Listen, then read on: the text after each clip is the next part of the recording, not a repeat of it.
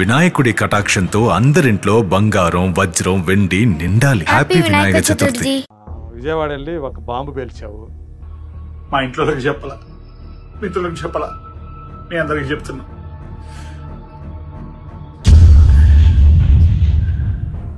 ఏమైతుందో తెలియదు. చేసండి, గుర్తుపెట్టుకోండి, నన్ను మర్చిపోద్దే.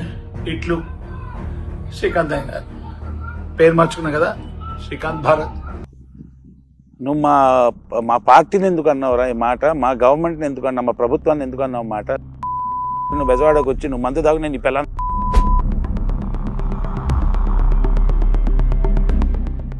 బ్రదర్. సాయంత్రం 6 o'clock మణికొండ నుంచి కుక్కట్పల్లి వెళ్తే ట్రాఫిక్ ఎలా ఉంటుంది? గంటన్నర పట్టుద్ది. అంటే కదా. అంటే ఇప్పుడు మీరు ప్రస్తుతం టీఆర్ఎస్ గవర్నమెంట్ తిట్టారు అంటే ఎట్లా? సంబంధం ఉండాలి కదా.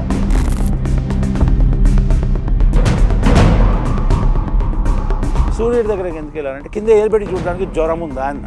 దానికి ఒకటి రాశాడు, అరే ఇస్రో వాళ్ళని ఆడికి ఇస్రో ఫుల్ ఫామ్ రాదాడు. దరిద్రం. ఏమి పీకలేనోడు పక్కనోడు విమర్శిస్తాడు. సాధించే వ్యక్తి టైం ఉంటుంది కదబ్బా జీవితం.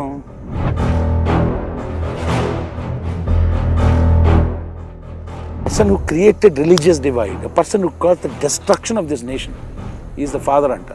If Mohandas Karamchand Gandhi is the father of my nation, the bold statement.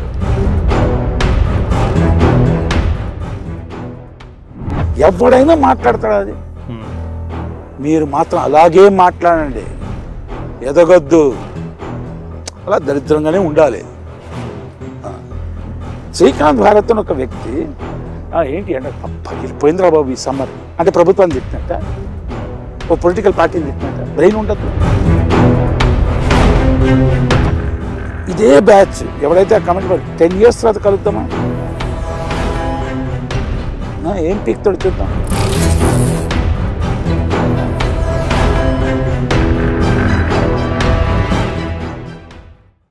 ఇప్పుడు మన ముందు ఒక వెర్స్టైల్ యాక్టర్ అండ్ చెప్పాలంటే తను ఎలా ఉండాలనుకుంటాడో అలా ఉంటాడు. తను ఏం మాట్లాడాలనుకుంటాడో అది మాట్లాడతాడు. ఎవరు ఏమనుకున్నా డోంట్ కేర్ అన్నట్టే ఉంటాడు. కానీ కెమెరా ముందు వస్తే మాత్రం ఏ పాత్ర ఇస్తే ఆ పాత్రలో అట్టే లీనమైపోతాడు. ఆయన పేరు శ్రీకాంత్ అయ్యంగార్. చిన్న రిక్వెస్ట్, ఇంటర్వ్యూ మూలంగా చెప్తున్నాను, శ్రీకాంత్ భారత్ ఇప్పుడు ఆయన అయ్యంగార్ నుంచి భారత్ అని మార్చుకున్నాడు. సో శ్రీకాంత్ భారత్ ఆయన ఇప్పుడు మన ముందున్నారు. ఇక్కడ విశేషం ఏంటంటే ఆయన కోసం శంషాబాద్లో ఆయన వెతుక్కుంటూ ఒక ప్లేస్కి వచ్చామన్నమాట. ఆయన ఉంటున్న ప్లేసు. దానికోసం రకరకాల ఆ రోడ్లు కానీ ఆ వీధులు కానీ చూస్తూ ఉంటే ఎక్కడికి వెళ్తున్నామని ఒక డౌట్ వచ్చింది. అడవిలోకి ఏమైనా వెళ్తున్నామని. నిజంగానే ఒక అడవి లాంటి ప్లేస్లో ఆయన ఉంటున్నాడు.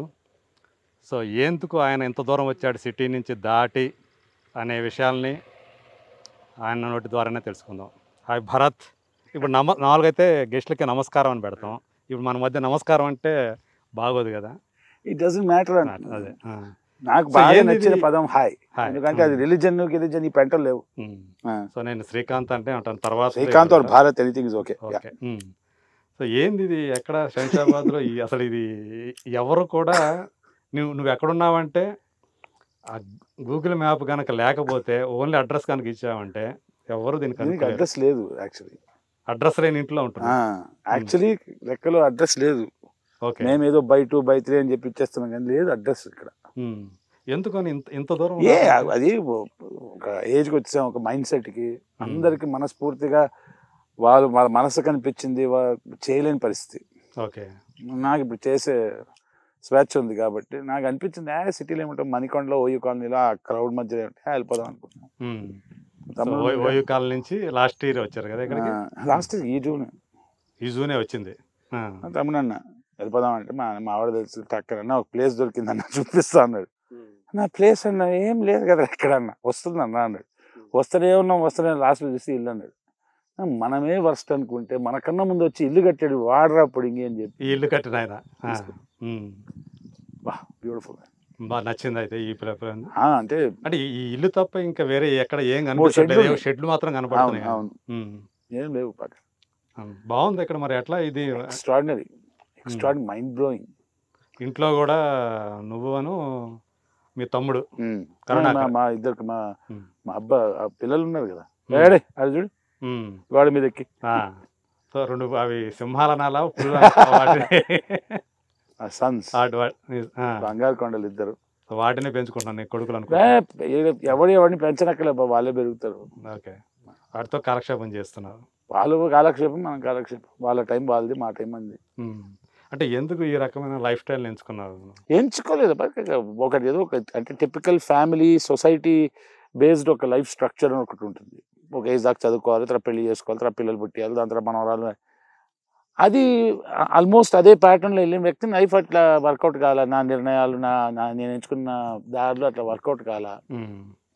వెళ్తూ వెళ్తూ ఒక స్టేజ్ వచ్చింది లైఫ్లో. ఇప్పుడు ఏంది 50 దాటింది, ఏది కావాలంటే ఏదో అరాచకం చేసి ఇల్లీగల్ పనులు ఏం చేయట్లేదు కదా. సొసైటీకి నచ్చకపోవచ్చు, సొసైటీ ఏమంటారు ఎన్ఫోర్స్ చేస్తారు కదా కొన్ని మారల్స్, అవన్నీ నేను పెద్ద పట్టించుకోను. నాకు ఏది మారల్ అనిపిస్తుందో చేస్తాను. కొన్ని రూల్స్ పెట్టుకుంటది, కొన్ని రెగ్యులేషన్స్ కూడా ఎందుకు పెట్టుకుంటారంటే వాళ్ళ మనసులో ఏవేవి చేయాలనుకుంటారు, చేయలేనప్పుడు ఫ్రస్ట్రేషన్ లో పక్క నుండి చేయకుండా చేస్తారు. అది మామూలుగా అయితే నువ్వు కూడా అలా స్టార్ట్ చేసిన వాడివే కదా లైఫ్ ని. ఎవరైనా అలాగే కదా స్టార్ట్ చేసి, భార్య తర్వాత 2 పిల్లలు కూడా ఉండరు కదా. తర్వాత అదే అంట కదా, అవన్నీ వర్కౌట్ కాల. సో ఇప్పుడు నాకు స్వేచ్ఛగా ఉండొచ్చు. ఓకే, నీకు ఫ్యామిలీ అంటే వైఫ్ అంటే దూరం అయిపోయింది, పిల్లలు కూడా మీరే దూరం చేసుకున్నారా లేకపోతే ఏంది? పిల్లలు నేను దూరం చేసుకుని దూరం అయ్యారు, పిల్లలు దూరం చేసుకోవడం ఏంటి పడాలి అంటే వాళ్ళు నువ్వు వాళ్ళ దగ్గరికి ఇప్పుడు ఏమంటారు మీది తప్పు నేను చెప్పే అలవాటు లేదు నాకు. కొన్ని విషయాలు కొన్ని ఒక అలా జరిగింది అంతే. దాంట్లో నా తప్పుంది, నాది కూడా తప్పు ఉంది. ఇప్పుడు ఎన్ని సంవత్సరాలు అయింది? నేను 2008 అండి, 15 years అవుతుంది పిల్లలు దూరం అయ్యి. ఒకసారి వెళ్ళాను యూఎస్లో కలవడానికి, పెద్ద పాపను ఒకసారి చూసా. ఇద్దరు కూడా. సో బాగా ఇష్టం, ప్రాణం, I miss them a lot. But అంటే తర్వాత ఈ 15 ఏళ్ల కాలంలో వాళ్ళు నేను చూడటానికి కానీ ఫస్ట్ ఇనిషియల్ కమ్యూనికేషన్ ఉండేది, మెల్లిమెల్లిగా కట్ అయిపోయింది టోటల్. ఇప్పుడు అసలు లేదు, అసలు జీరో. వాళ్ళు ఎలా ఉన్నారు ఇప్పుడు, వాళ్ళు ఎలా ఉన్నారు? మా ఫ్రెండ్స్ చెప్తా ఉంటారు, నేను కనుక్కుంటా ఉంటా ఎలా ఉన్నారా. మా క్లాస్మేట్స్ వాళ్ళందరూ యూఎస్లో ఉన్నారు కాబట్టి చెప్తా ఉంటారు. ఫోటోలు ఏమన్నా చూస్తుంటావా? అంటే ఇప్పుడు జీవితంలో రిజల్ట్స్ అంటారు కదా, మనం చేసే మాట్లాడే మాటకి మనం చేసే పనులకి పర్యాయ వసనం అంటారు కదా, రిజల్ట్ వస్తుంది కదా. 3 రకాలుగా వస్తుంది. ఒకటి మీరు వేసిన ఎఫర్ట్కి తగ్గట్టు వస్తుంది. రెండోది ఏం చేసినా వర్కౌట్ కాదు. మూడోది ఇంత చేసినా అంత వర్కౌట్ అవుతుంది. నేను ఎందుకు చెప్తున్నా అంటే, ఫర్ ఎగ్జాంపుల్ మా మహాభారతం ఉందంటే అర్జునుడు ఏం చేయలేదు, ఆడు పిచ్చి తప్ప ఇదిగో ఈ అస్త్రం ఇచ్చి దెబ్బారు. కర్ణుడు ఉన్నాడు, ఒక్క మిస్టేక్ చేయలేదు మంచి అనేసి కుమ్మారు. మూడోళ్ళు నాలాంటి మామూలుగా. కానీ కొన్ని విషయాల్లో నాకు డిస్ప్రపోర్షనేట్గా వచ్చింది. నేను అంత పెద్ద తప్పు చేయలేదు నా పిల్లలు నాకు దూరం కావడానికి. వాళ్ళు అంత దూరం పెట్టిన తర్వాత నేను 2 సార్లు 3 సార్లు 10 సార్లు అడుగుతా, దాంట్లో నువ్వు ఉంటే ఇది లేకపోతే దెబ్బే అంట కదా. ఎవరైనా అంటారో నేనైతే అనేస్తా, if you are dear to me then it is also important that I'm dear to you. అంతేగాని నేను జీవితకాలం సాక్రిఫైస్ అంత లేదు, దొబ్బే. ఒక పాయింట్ ఆఫ్ ఎంత భరించాలి అబ్బా ఎవడైనా. నేను చేసిన తప్పుకి శిక్ష. ఇప్పుడు బాగా రాజ్యాంగబద్ధంగా నేను ఎంత తప్పు చేస్తే నేను జైల్లో వేస్తారు. కానీ నేనేమంటా అంటే జైల్లో శిక్ష అనుభవించి బయటకు వచ్చిన తర్వాత మళ్ళీ రీసెట్ అయిపోవాలి, అంతా జీరోకి రావాలి. నువ్వు జైలు నుంచి వెళ్ళి వచ్చావు, జైలు నుంచి దొబ్బద్దాడు అది ఉంటుంది. ఒక మగాడికి అంటే ఇమీడియట్లీ వాడు అన్నెసరీగా తీసుకోవాలి కదా. ఒక సొసైటీకి వద్దా ఒక సునకానందం, వికృత ఆనందం, ఆడు దొబ్బించుకున్నాడు అని. నేను పెద్దగా it doesn't such these things don't matter in life. Simple అబ్బా, నా మనసులో ఉన్న మాట, నా ఆలోచన నేను వ్యక్తపరుస్తాను. ఇఫ్ ఇట్ ఎవరైనా డిస్టర్బ్ అయ్యారనుకో, డిస్టర్బ్ అయ్యి వాళ్ళు వచ్చి మొత్తుకుంటే వాళ్ళు నా మనుషులే కాదు. ఎందుకంటే నా మనుషులు అంటే అర్థం చేసుకొని వీలైతే నన్ను మందలించేట వాళ్ళే ఉంటారు కానీ మొత్తుకోరు కదా. అలా ఉన్న బ్యాచ్ హూ కేర్స్ మ్యాన్. ఉండారా నీ వాళ్ళు అనుకున్న వాళ్ళు? ఉన్నారు 4-5 ఉన్నారు. కరుణాకర్ నా తమ్ముడు లేడా, క్రిష్ ఉన్నాడు, బంగారుకొండ కృష హీరో, ఆ cinema first production hero Kalyan చక్రవర్తి, క్రిష్ అని పెట్టారు పేరు. ఉన్నారు 3-4 మంచోళ్ళు ఉన్నారు. సో వాళ్ళే అంతే. అంటే మళ్ళీ తర్వాత అలాంటి ఫ్యామిలీ అయితే ఐ గాట్ మ్యారీడ్ అగైన్, అది వర్కౌట్ అవ్వాలా. సో 2 times మ్యారేజ్ అయింది, వర్కౌట్ అవ్వాలా. కరెక్ట్గా చెప్పాలంటే ఇదే క్రికెట్లో ఆడితే ఆన్ హ్యాట్రిక్ అంటారు. నాకు ఆ ధైర్యం సరిపోలే. సో నౌ డేస్ ఇప్పుడు ఏం చేస్తానంటే మ్యారేజ్ కాకుండా కలయికలు ఉన్నాయి. రెండోది ఎప్పుడు మనం పాస్ట్ నుంచి మనం నేర్చుకోవాల్సింది ఒక కవిత రూపంలో, టెక్స్ట్ బుక్ రూపంలో కాదు. హాస్పిటల్ లేదని వదులుకుంటే అయిపోయింది కదా, హూ కేర్స్. కానీ ఏదో ఒక పాయింట్ ఆఫ్ టైంలో మనకు ఒక తోడు ఉంటే కంపానియన్. అయ్యో I feel very strongly about that. కానీ వాళ్ళు వచ్చిపోతుంటే బాగుండదు అనిపిస్తుంది. పర్మనెంట్గా పార్కింగ్ చేస్తే కష్టం. ఎస్పెషల్లీ ఎందుకు నేను ఏమంటున్నా అంటే, ఎస్పెషల్లీ ఒక మగాడు ఉన్నాడంటే ఆడవాళ్ళని తక్కువ చేసి మాట్లాడడం నాకు ఇంట్రెస్టే లేదు. నేను నా మగాళ్ళ పాయింట్ ఆఫ్ వ్యూ, అది నా పాయింట్ ఆఫ్ వ్యూ నేను చెప్పుకుంటున్నా. ఒక్కసారి బాధపడ్డాడు, రెండోసారి బాధపడ్డ తర్వాత ఏమవుతుందంటే ఎవరు జెన్యున్గా ఎవరైనా ప్రేమ అందించడానికి వచ్చినా కూడా నమ్మకం కుదరట్లా, ఓకే అనుమానమే. ఇప్పుడు నువ్వు ఏదైతే ఫీల్డ్లో ఉండవు, సినిమా ఫీల్డ్లో ఎంతో మంది తగులుతూ ఉంటారు కదా. బట్ సినిమా ఫీల్డ్లో తగలడం బయట కూడా తగులుతారు. బయట ఇంకా దరిద్రం, మా సినిమా ఫీల్డ్ చాలా గొప్ప. సినిమా ఫీల్డ్లో ఆర్టిస్ట్ అట్లీస్ట్ వాళ్ళకి ఒక పంతరం వచ్చబ్బా గౌరవిస్తాను, బయట సగం మంది బేవర్సే కదా. అంతేనా? ఇండస్ట్రీలో పంతరం లేకుండా పైకి రాలేము. You understand? చలనచిత్ర పరిశ్రమలో నటన, డాన్స్ అన్ని రావాలి, లేకపోతే పైకి రాలేము. బయట ఏమన్నా బేవర్స్గా బతికేస్తూ ఉంటారు జనాలు.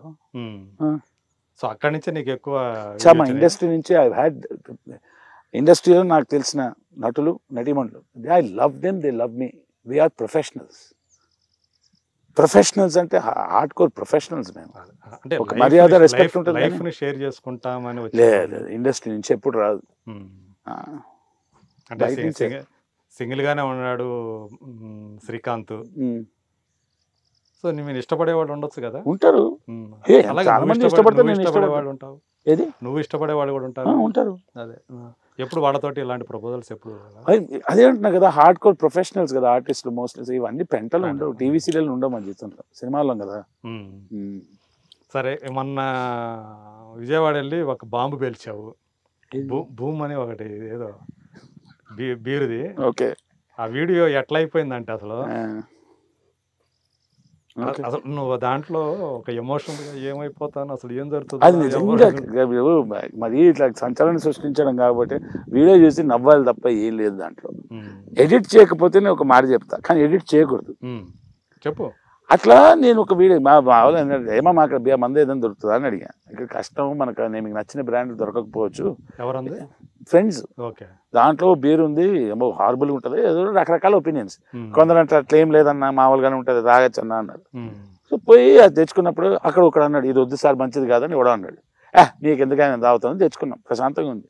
తెచ్చుకుని ఓపెన్ చేయగానే టాపిక్ వెళ్తుంది కదా, జోక్స్గా అయితే ఇది తాగుతుంది ఏదో అయిపోతుంది అని నవ్వుకొని వీడియో చేశాను. అంతే. అంటే ఏమని ధైర్యం చేస్తున్నాను, అది ఓవర్ యాక్షన్ చేస్తున్నాను అందరికి తెలుసు. నేను ఓవర్ యాక్షనే చేస్తానండి, బాధ్యత కదా పౌరుడు. కానీ ఇవాళ నా డిప్రెషన్ పిక్చర్లో చిన్న విషయం చేశాను. విజయవాడలో ఉన్నా కాబట్టి బీర్ తెచ్చుకున్నాను. మామూలు బీర్ కాదు అది. మా ఇంట్లోకి చెప్పాలా, మిత్రులకు చెప్పాలా, మీ అందరికి చెప్తున్నా.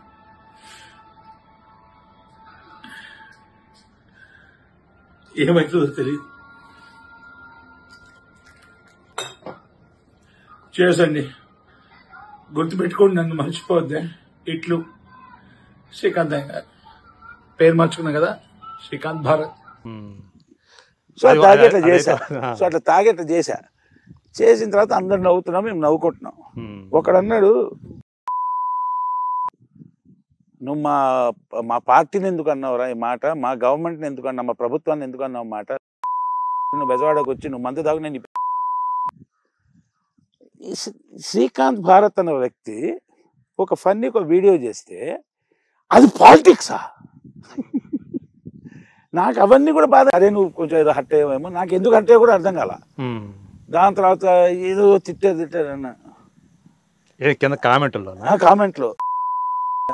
కామెంట్లు అనే ట్రోలర్స్ అనేవాళ్ళు ఎక్కడైనా ఉంటారు. అది అవును కదా, అదే అంటున్నా బా. ట్రోలర్స్ అంటే ఏంటి చెప్తాను. దొడ్డిలో బొర్లి బొర్లి తిరుగుతున్న జబ్బొచ్చిన పంది దొడ్డికి వెళ్తుంది కదా, ఆ దొడ్డిలో ఒక క్రిమి కూర్చొని దాని ముడ్డికి ఒక కూపు వచ్చి దానికి పస్సు వస్తుంది కదా, దాన్ని నాకే ఒక వైరస్ కన్నా నీచపోళ్ళు ట్రోలర్స్ అని నా అభిప్రాయం. అది బ్రెయిన్ ఉండనక్కర్లా, మరీ అంత విపరీతం. ఏమని నేను ఒక జోక్ వేసా అంతే. వాళ్ళు అలా ఉంటే అసలు నేను అన్న పాయింట్ నవ్వుకొని, ఇప్పుడు ఫర్ ఎగ్జాంపుల్ బ్రదర్ సాయంత్రం 6 o'clock మణికొండ నుంచి కుక్కట్పల్లి వెళ్తే ట్రాఫిక్ ఎలా ఉంటుంది? మామూలుగా రెగ్యులర్గా వెళ్ళి హాఫ్ అన్ అవర్లో వెళ్ళేది ఆ రోజు గంటన్నర పట్టుద్ది. అంటే కదా. అంటే ఇప్పుడు మీరు ప్రస్తుతం టిఆర్ఎస్ గవర్నమెంట్ తిట్టారు అంటే ఎట్లా? సంబంధం ఉండాలి కదా. పీక్ అవర్స్ అంతే అట్లాగా ఉంటది. నేను అది రకంరా బాబు ట్రాఫిక్ అంటే ప్రభుత్వాన్ని తిట్టే అంత బొమ్మ లేదు నాకు. ఎందుకు అలా ఫీల్ అవ్వాలి అంటే అవతల వ్యక్తి అభిప్రాయం వింటే నువ్వు ఏది చెప్పినా నా మాట ఒప్పుకోవాలి, తెలుసు కదా. లేకపోతే ఇదే బ్యాచ్ ఎవడైతే ఆ కమెంట్ 10 years తర్వాత కలుద్దామా, ఏం పీక్తాడు చూద్దాం. రోడ్డు ఇప్పుడు సచిన్ టెండూల్కర్ ఉన్నాడు, మా సచిన్ కొడితే బాల్ పక్క ఊళ్ళో పడుతుంది తెలుసా, నిజంగా పక్కకు పోతుందా? ఎగ్జాగరేట్. ఇప్పుడు మా నాన్నగారు ఉన్నారు, నేషనల్ రిమోట్ సెన్సింగ్ ఏజెన్సీ అని ఉండేది షాద్నగర్లో, ఎర్త్ స్టేషన్ ఉండేది, NRS national remote sensing agency. అంటే ఏంటి? శాటిలైట్ ఇమేజెస్ క్యాప్చర్ చేసి వెదర్, ఇంటెలిజెన్స్, డిఫెన్స్ మెటీరియల్ అంతా కలెక్ట్ చేసుకునేది. దాని తర్వాత దాన్ని ఎన్ఆర్ఎస్సి అని చేశారు, నేషనల్ రిమోట్ సెన్సింగ్ సెంటర్ చేశారు. మా నాన్నగారు ఇస్రోలో పనిచేశారు. సో చిన్నప్పటి నుంచి అరే మన వాళ్ళు ఎంత పుడింగిలు చేస్తారు, జస్ట్ వెయిట్ ఫర్ 10, 15, 20 years ఆగండి రా, we will establish hour reign over the space అని మా నాన్నగారు చెప్పేటోళ్ళు. స్పేస్ కాదురా, సూర్యుడు కాదురా, అది మన రాజ్యం ఉంటుందిరా, నువ్వు చూడు. మన వాళ్ళు ఎట్లా అనుకున్నాం, సూర్యుడి దగ్గర పోయి అరే నీకు జ్వరం ఉందా అని కనుక్కునే రకం రా అన్నారు. అది నేను నవ్వుకుంటా ఒకటి బేస్ చేశా. ఎందుకు వెళ్ళారు చందమామకి అంటే కింద ఏలుబెట్టి చూశారు వాటర్ ఉందా అని. సూర్యుడి దగ్గరకి ఎందుకు వెళ్ళారంటే కింద ఏలుబెట్టి చూడడానికి జ్వరం ఉందా అన్న. దానికి ఒకటి రాశాడు, అరే ఇస్రో వాళ్ళని అని. ఆడికి ఇస్రో ఫుల్ ఫామ్ రాదు ఆడికి. ఎందుకు ఆ రియాక్షన్ ఇవ్వాలంటే frustrated troller. What is a troller చెప్పే కదా ప్రొసీజర్. దరిద్రం, ఏమి పీకలేనోడు పక్కనోడు విమర్శిస్తాడు. సాధించే వ్యక్తి టైం ఉంటుంది కదా అబ్బా జీవితం. నేను మామూలుగా మా మిత్రులకి మా తమ్ముళ్ళకి నాకు డైరెక్ట్ మాట అంటాను, తప్పులు చూస్తూ ఉంటారు కదా, ఎంతకాలం బతుకుతారు, వాడు పోయిన తర్వాత ఏం చేసుకుంటారు, తప్పులతో ఊరగాయ చేస్తారు, ఆవకాయ వదిలేద్దాం భయ్, ముందుకెళ్దాం భయ్, అంతే కదా. అసలు నువ్వేం చేస్తున్నావు? నేను అవతల వ్యక్తి గురించి ఒకడేదో కమెంట్ నీకు ఎవడైనా మాట్లాడతాడు. అది మీరు మాత్రం అలాగే మాట్లాడండి, ఎదగొద్దు, అలా దరిద్రంగానే ఉండాలి. శ్రీకాంత్ భారత్ అని ఒక వ్యక్తి ఏంటి అంటే పగిలిపోయిందిరా బాబు ఈ సమ్మర్ అంటే ప్రభుత్వాన్ని తిట్టినట్ట, ఓ పొలిటికల్ పార్టీని తిట్టినట్ట. బ్రెయిన్ ఉండద్దు. పాలిటిక్స్ గురించి నాకేం తెలుసు. నేను మా కరుణాకర్ మా ఫ్రెండ్స్ అందరు కూర్చొని రాత్రి సిట్టింగ్ వేసినప్పుడు పెద్ద పెద్ద డిసిషన్స్ ఇట్లా తీసుకుంటాం. లేదు మా G20 కాదు G32 ఉండాలి. G20 అంటే ఏంటో తెలియదు నాకు, అవునా? ప్రభుత్వం కాస్ట్ పాలిటిక్స్ ఈ పాలిటిక్స్ నాకు తెలియదు భయ్.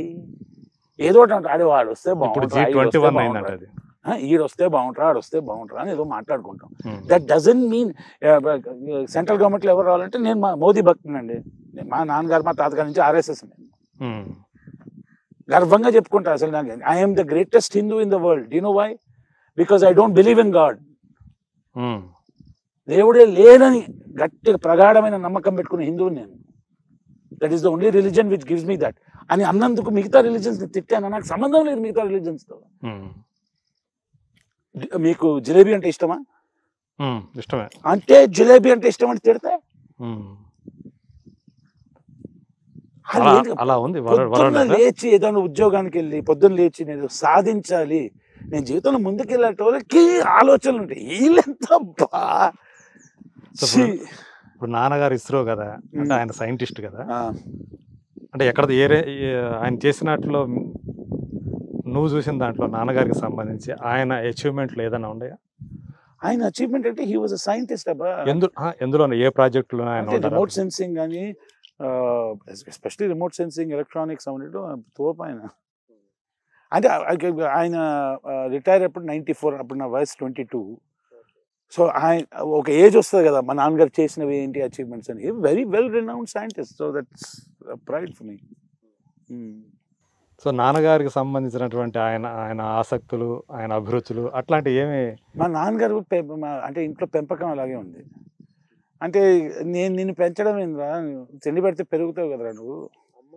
మా అమ్మగారు ఇల్లు చక్కగా చూసుకునే వాళ్ళు. ఆవిడ గారు కొంచెం మీరు అలా ఆ ఫ్రీడమ్ ఇవ్వద్దండి, పిల్లలు పాడైపోతారు అనుకుంటారు. వాళ్ళు రెండు, మా నాన్నగారు నన్ను పెంచిన విధానం కానీ మా అమ్మగారు నన్ను మా నాన్నగారు నన్ను చూసుకున్న విధానం, మా అమ్మగారు నన్ను పెంచిన విధానం నాకు నష్టం కలగాలని కాదు కదా, ప్రేమతోనే. మొత్తం ఎంతమంది మీరు పిల్లలు? నేను మా అన్నయ్య ఇద్దరే. ఆయన తోపు సిఇఓగా, international company CEO, $1 billion company సిఇఓగా ఉండి ఇప్పుడు board of directors for many companies. అటు తోపు బాగా. అమ్మ కూడా అక్కడే ఉంటారా? ఓకే. నాన్న పోయారండి 22 years ago. Is dead. 22 years బ్యాక్నే. So ఇప్పుడు అంటే ఇప్పుడు చూస్తే నాన్నగారి యొక్క అభిరుచులు ఇవన్నీ కాదు, అంటే ఎప్పుడన్నా మీ లైఫ్ మీదే అన్నట్టే నాన్నగారు ఫ్రీడమ్ ఇచ్చేసారు కదా మీ ఇద్దరికి కూడా. నన్ను ఫ్రీడమ్కి లిబర్టీకి తేడా ఉందంట, స్వాతంత్రానికి స్వేచ్ఛకి తేడా ఉంది. అవును, నాకు ఇచ్చిన స్వేచ్ఛ, స్వాతంత్రం ఎప్పుడు ఇలా. అందుకే నేను క్రిమినల్ కాలేను.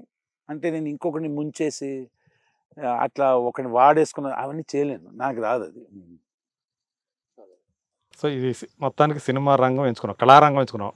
ఆర్ట్స్, నీకు ఆర్ట్స్ అంటే ఇష్టం బాగా ఎంచుకున్నావు. సో ఇప్పుడు చూసుకుంటే ఇప్పుడు ఎన్ని సంవత్సరాలు అయింది? 2004, 19 years.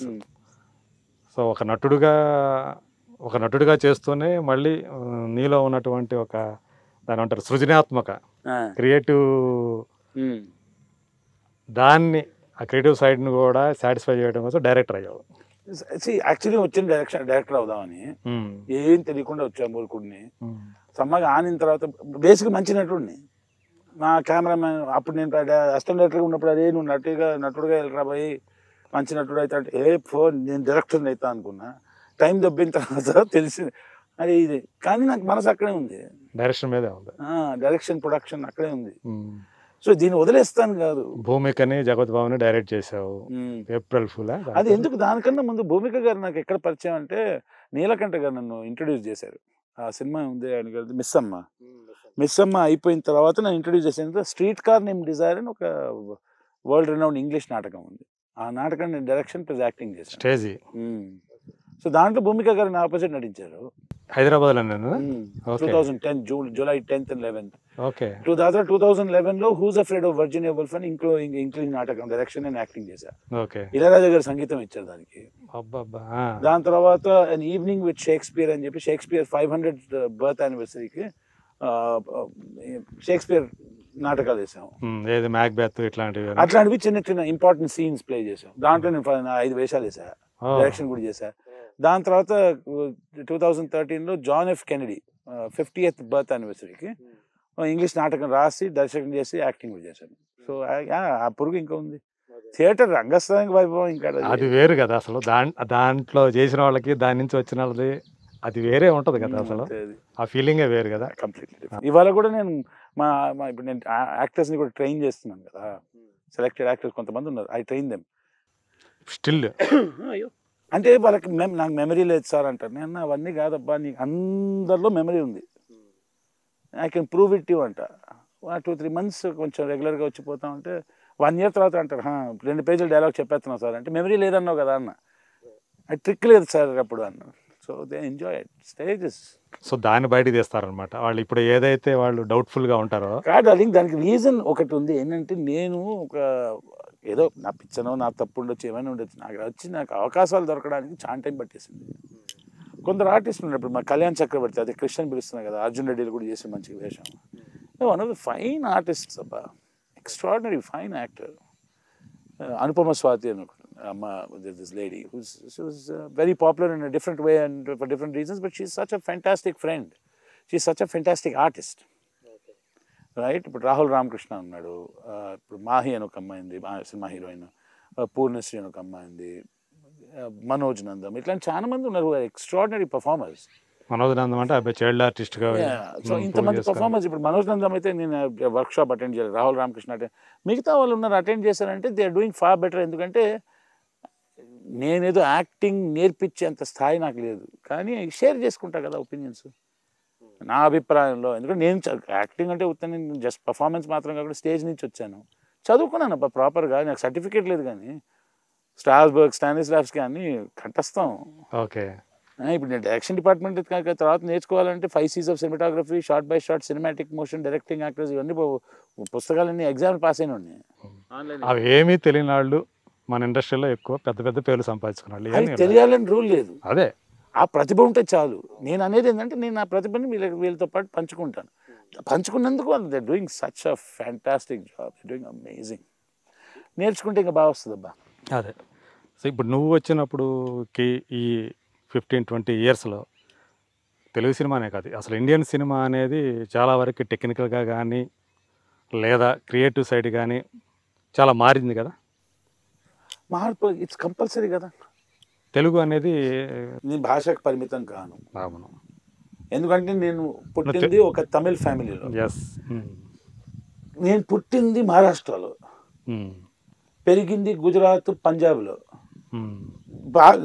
నాన్నగారు ఎక్కడ ఉద్యోగం చేస్తుంటే అక్కడ. దాని తర్వాత నేను మ్యాక్సిమం టైం అంటే ఒక చిన్న అబ్బాయి నుండి కాలేజీకి చదువులంతా జరిగింది హైదరాబాద్లో. సో నాకు భాష పరిమితం కాదు, అండ్ భాషతో పరిమితించి కొట్లాడుకునే అవసరం నాకు లేదు. ప్రతి భాష ముఖ్యమే. ఇంకోటి ఏంటంటే నేనైతే ఏం చెప్తానంటే ఒక భాష సరిపోదు, మాతృభాష ఒకటి ఉండాలి, రీజనల్ లాంగ్వేజ్ ఒకటి ఉండాలి, zonal language, regional, zonal, national, international language కావాలి. అది ఏమైనా ఎంచుకోండి. అదే నేను దీని గురించి మాట్లాడా, అంటే టెక్నికల్గా.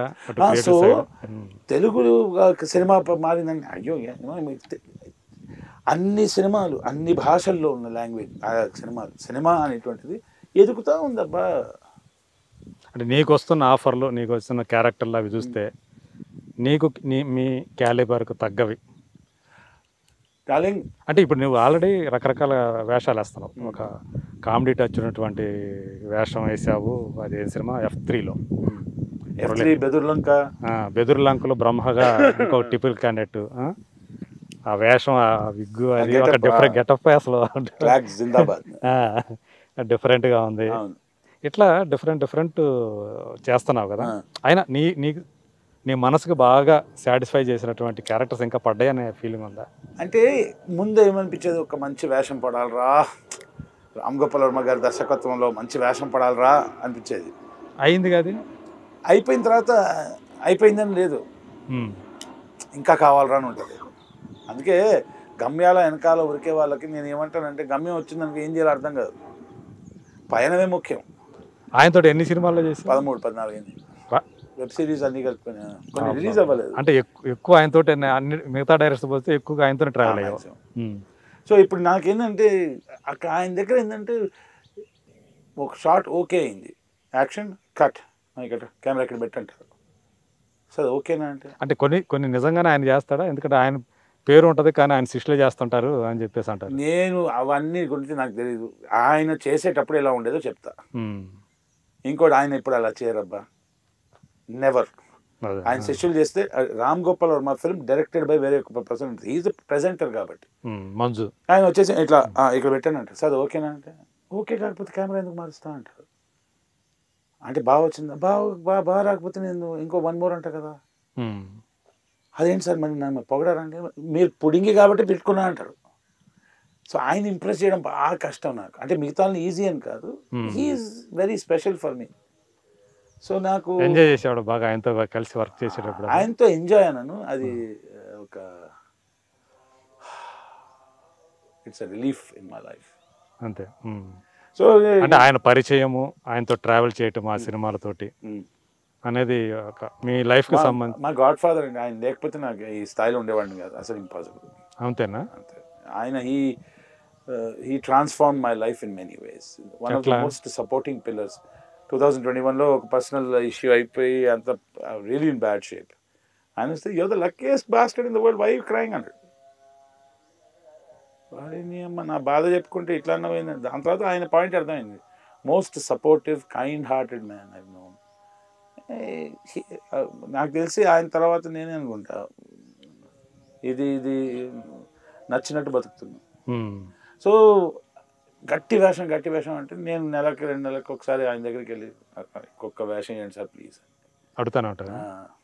ఆయన వచ్చేసి నేను నా వేరే రూట్లో వెళ్తున్నా, ఎంజాయ్ చేస్తున్నా లైఫ్, మళ్ళీ నువ్వు వచ్చేసి సినిమాది ఆపెన్హైమర్ది ఎందుకు నాకు అవసరమా అంటారు. మీకు అవసరం అని చెప్పట్లేదు సార్, నా స్వార్థం కోసం అడుగుతున్నాను. వస్తూ ఉంటాయి దారిలో మనం వెళ్తున్నప్పుడు, రోడ్డు పైకి వెళ్తే కిందకి వెళ్తే రాళ్ళు వస్తాయి, పూలు వస్తాయి, అన్నీ వస్తాయి. పయనం ఇంపార్టెంట్. ఖుషిలో కనిపించావు, కానీ నాకే అనిపించింది శ్రీకాంత్ ఏంది ఈ క్యారెక్టర్ ఎందుకు చేశాడని చెప్పేసి.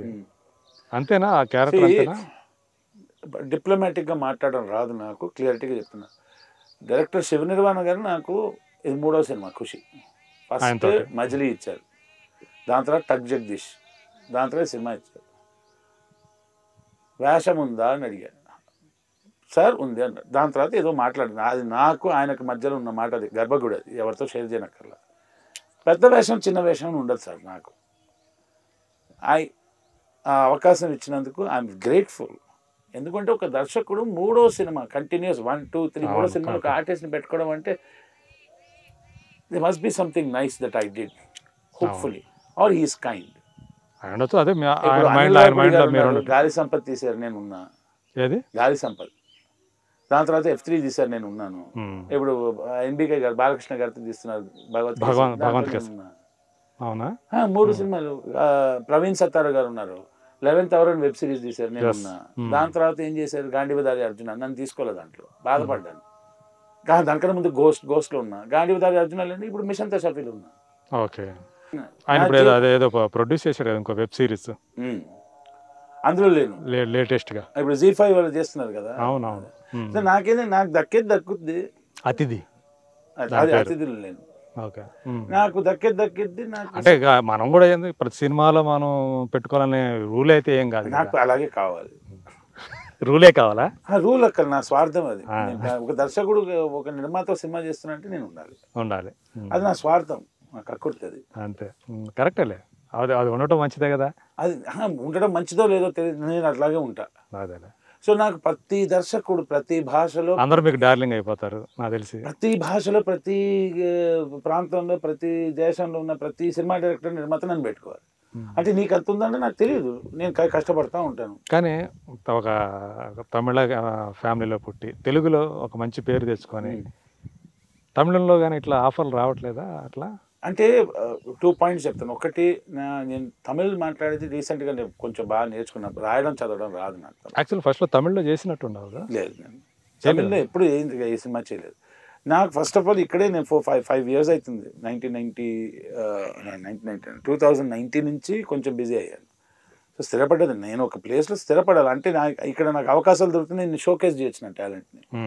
నేను ఏ భాషలో చేశాను, భాషకి పరిమితి. నేను కన్నడ చేశాను, శివరాజ్ కుమార్ సార్తో 2 సినిమాలు చేశాను. ఒకటి కిల్లింగ్ వీరప్పన్ రామ్ గోపాల్ వర్మ గారితో, ఇంకోటి వాసు గారితో చేసింది కవచ. ఓకే. నాకు ఆ డబ్బింగ్ కూడా చెప్పాను నేను. అప్పటికే వచ్చా మామూలుగా అంటే రావడం భాష, అది ఏమంటారు ఇంగ్లీష్లో పదం ఉంది, తెలుగు కొంచెం పాలీగ్లాట్ అంటారు. అంటే ఒక భాష నాకు ఇస్తే ఇట్ డజంట్ టేక్, నేర్చుకుంటాను నేను. I'm quick at learning language. Okay. So ఇదే స్వార్థంతో ఇంకా ఏ డైరెక్టర్లతో ఇంకా చేయాల్సి ఉంటుంది అందరితో.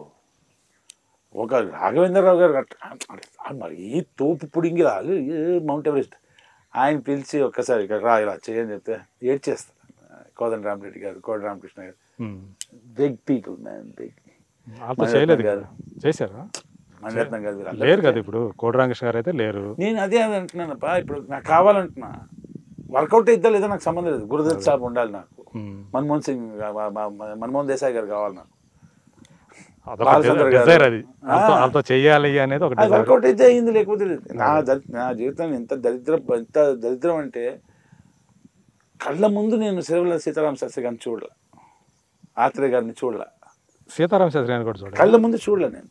ఓకే. తారసపడలేదు. విశ్వనాథ్ గారిని నేను, డైరెక్టర్ కె విశ్వనాథ్ గారిని చూడలే. అయ్యో నేను ఎవరెవరిని చూడలే, దిలీప్ కుమార్ సార్ని చూడలే.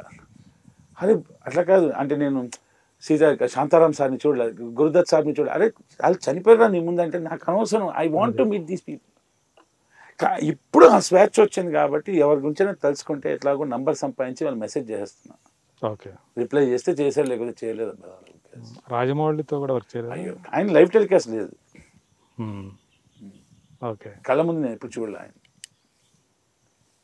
సో అంటే వీళ్ళతోటి కనుక ఆఫర్ వస్తే చెయ్యాలని ఒక ఇదైతే ఉంది కదా, వాళ్ళతో ఎలా అయితే డిజైర్ ఉందో ఇది కూడా ఉండడం ఆ లిస్ట్లో. రాజమౌళి గారు ఆఫర్ ఇస్తే చెయ్యాలని ఉందా అంటే ఆ లిస్ట్లో చెప్పలేదు కదా పేరు.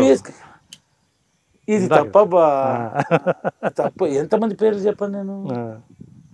సురేందర్ రెడ్డి గారి పేరు చెప్పలేదే, బోయపాటి సింగ్ గారి పేరు చెప్పలేదు. అంటే ఆయనతో చేయనా? అంటే ఇంటర్వ్యూ మొత్తం పేర్లు జపం చేయాలి నేను? అట్లా కానీ కాదులే.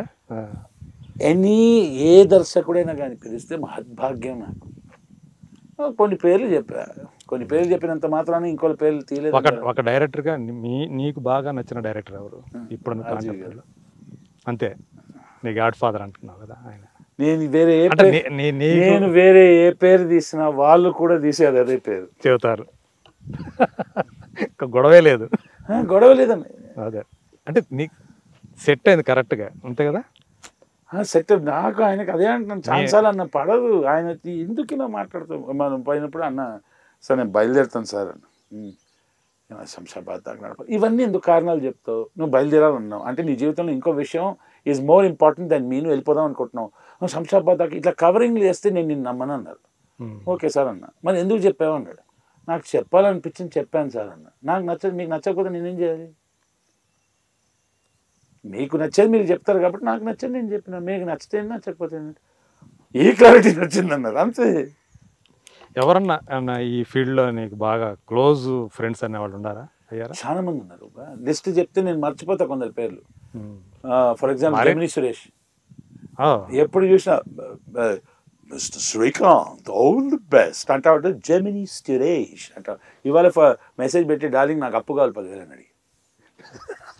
రవి వర్మ, సుభాష్, ఓకే సుభాష్ కూడా, రాహుల్ రామకృష్ణ, ప్రియదర్శి, సాయి కుమార్ భయ్య. అసలు సుధాకర్ గారు, సుబ్లేఖ సుధాకర్ గారు ఉన్నారు కదా, ఏ మనిషి అండి బాబు. ఓజీలో నేను నటించాను, దాంట్లో సుధాకర్ గారు కలిశారు. మాట్లాడి ఆ టీవీలో చూసిండే ఆయన్ని ఫస్ట్ టైం కలిసా.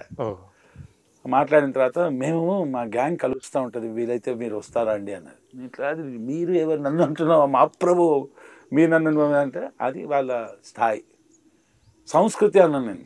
వాళ్ళ స్థాయి చెప్తున్నా కదా. కలిసి ఆయన ఒక పార్టీ ఇచ్చారు. ఇచ్చినప్పుడు ఆయన గ్యాంగ్ ఎవరా గ్యాంగ్ రా అంటే అమ్మో కోదండరామరెడ్డి గారు, ఎస్ గోపాల్ రెడ్డి గారు, ఆలి గారు, క్రికెటర్స్ నోయల్ డేవిడ్, మన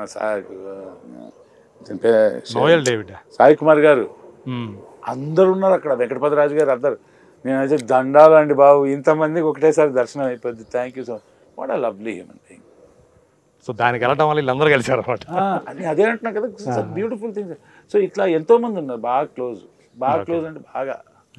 ఇప్పుడు పేర్లు చెప్తుంటే ఆల్ఫాబెటికల్ వెళ్తా ఉంటాయి. మీ తిమింగళాలతో ఎవరు క్లోజ్ కాలేదా? తిమింగళాలని నువ్వు చెప్తుంటావు కదా. ఒక్క ప్రకాష్ రాజ్ గారిని నేను భాయ్ అంటాను. ఆయన బిజీ అబ్బాయి. ఆయన 2-3 సార్లు కలిసా. ఎప్పుడు కలిసినా ఏంద్రా పొట్టెట్లో పెంచినా అంటే భాయ్ భాయ్ ఏది కొంచెం 2 క్వశ్చన్స్ అడుగుతా, మెథడ్ యాక్టింగ్ గురించి నేర్పిస్తారు ఆయన. మురళీ శర్మ గారు 2-3 కలిసి. ఆయన ఇంకో జోను. నేను హిందీ పోయిటరీ ఏదైనా నేను రామ్దారి సింగ్ దినకర్ ఇవన్నీ ఉంటే ఆయనతో షేర్ చేసుకుంటాను. రావు రమేష్ గారు ఆయన వెరీ ప్రైవేట్ మనిషి. అంత నేను అడుగుతా ఉంటాను, సార్ ఎప్పుడైనా భయ్యా సార్ ఎప్పుడైనా కలుగుతాం. అంత సోషల్గా ఉంటారు ఆయన. ఇట్లాంటి స్టేట్మెంట్స్ నేను పాస్ చేయలేను. ఓకే, ఆయన సోషల్గా ఉంటారు. ఆయన ఈజ్ వెరీ ప్రైవేట్ పర్సన్ అనుకుంటా. నేను కలవడానికి ట్రై చేస్తూ ఉంటాను. కలిస్తే నేను పట్టేసుకుంటా. ఒక సినిమా చేశాను మన నితిన్ గారి సినిమాలో ఆయనతో పాటు నటించడానికి మళ్ళీ దొరికింది నాకు. So happy. What a performer. అప్పుడు పోటీ అన్నట్టుగా ఉంటది కదా వాళ్ళతో కలిసి చేసేటప్పుడు. పోటా అంటే మనం ఫీల్ అవ్వక్కర్లేదు అది. అక్కడ నాకేంటంటే నేను ఆయన మింగేయాలని ప్రయత్నిస్తాను. అసలు ఛాన్స్ అదే ఎవడో. బికాజ్ లాజిక్ ఏంటంటే ఒక ఆర్టిస్ట్గా నేను నెక్స్ట్ లెవెల్కి వెళ్ళాలంటే ఐ హ్యావ్ టు ఒక ఎక్స్ట్రాడినరీ ప్రతిభ నేను ప్రదర్శించాలి నేను అక్కడ. ఆయన మీద భక్తికి కెమెరా ఆన్ చేస్తే మనమే బుల్డోజర్ అంతే. అదే అలా చేయకపోతే కనిపిస్తామా వాళ్ళ ముందు? కరెక్టే. వాళ్ళు కూడా ఏంటంటే వాళ్ళ నాన్న ఒక పెద్ద లెజెండ్ అంటే కొంతమంది దాన్ని వెనక వాళ్ళకి చాలా బరువుగా ఉంటాయి. దాని బరువును మోయటం ఆ బరువు వాళ్ళకి తెలుసు అబ్బా, నా బరువు నాకు తెలుసు. నేను అది జడ్జ్ చేసే నాకు వాట్ ఐ నో ఇస్ భయ్యా is one of the finest artists I've known and what a lovely person he is. కలిసినప్పుడు మాట్లాడే విధానం ఆతిథ్యం అంతా brilliant, very nice person. Ajay Ghosh గురించి ఏం చెప్తావు? అయ్యో బెదురులంకలో కలిసి అయ్యో నేను ఆయన ఉంటే గొడవ గోల రచ్చ రంబోల. ఆయన బ్రో అంట కృష్ణుడు. ఆయన భయ్య రొయ్యలు తింటాడు, త్రాష్టుడు బాగా తింటాడు ఆయన. అదే అంటున్నాం కదా, ఎగ్జాజరేటెడ్ ఫన్. అదేలే ఆ టైప్లో మాట్లాడుకొని భయ సాయంత్రం మరి ఏంటి పరిస్థితి అంటే తాగండి కృష్ణుడు అంటే ఏం పర్లేదు నేను తాగుతా మీరు చూస్తుండండి. పర్ఫార్మెన్స్ అండి, కళ్ళు, ఆ గొంతు. బెదురులంకలో మాత్రం మంచి మంచి ఆర్టిస్టులు అందరూ కలిసి పని చేశారు కదా, అదొక మంచి beautiful experience. కార్తికేయతో this is my second film కదా, బంగారం కదా. కార్తికేయ, శ్రీ విష్ణు, కార్తికేయ వీళ్ళందరూ మై సన్స్, మై బాయ్స్. అదే ఇప్పుడు ఈ యంగ్స్టర్స్ వాళ్ళు ఎంచుకుంటున్నటువంటి సబ్జెక్టులు కానీ ఎంచుకోవడం అని అంత సింపుల్గా నేను చెప్పాను. కొన్ని కలిసి వస్తే కొన్ని రావు. సామాజిక చావు కబురు చల్లగానో సినిమా ఉందంటే అది కలిసి రాలేదు అంతే. చాలా మంచి సినిమా, మంచి సబ్జెక్టు కలిసి రాలా. ఆమెన్ గారితో ఫస్ట్ టైం నేను I madly in love with her.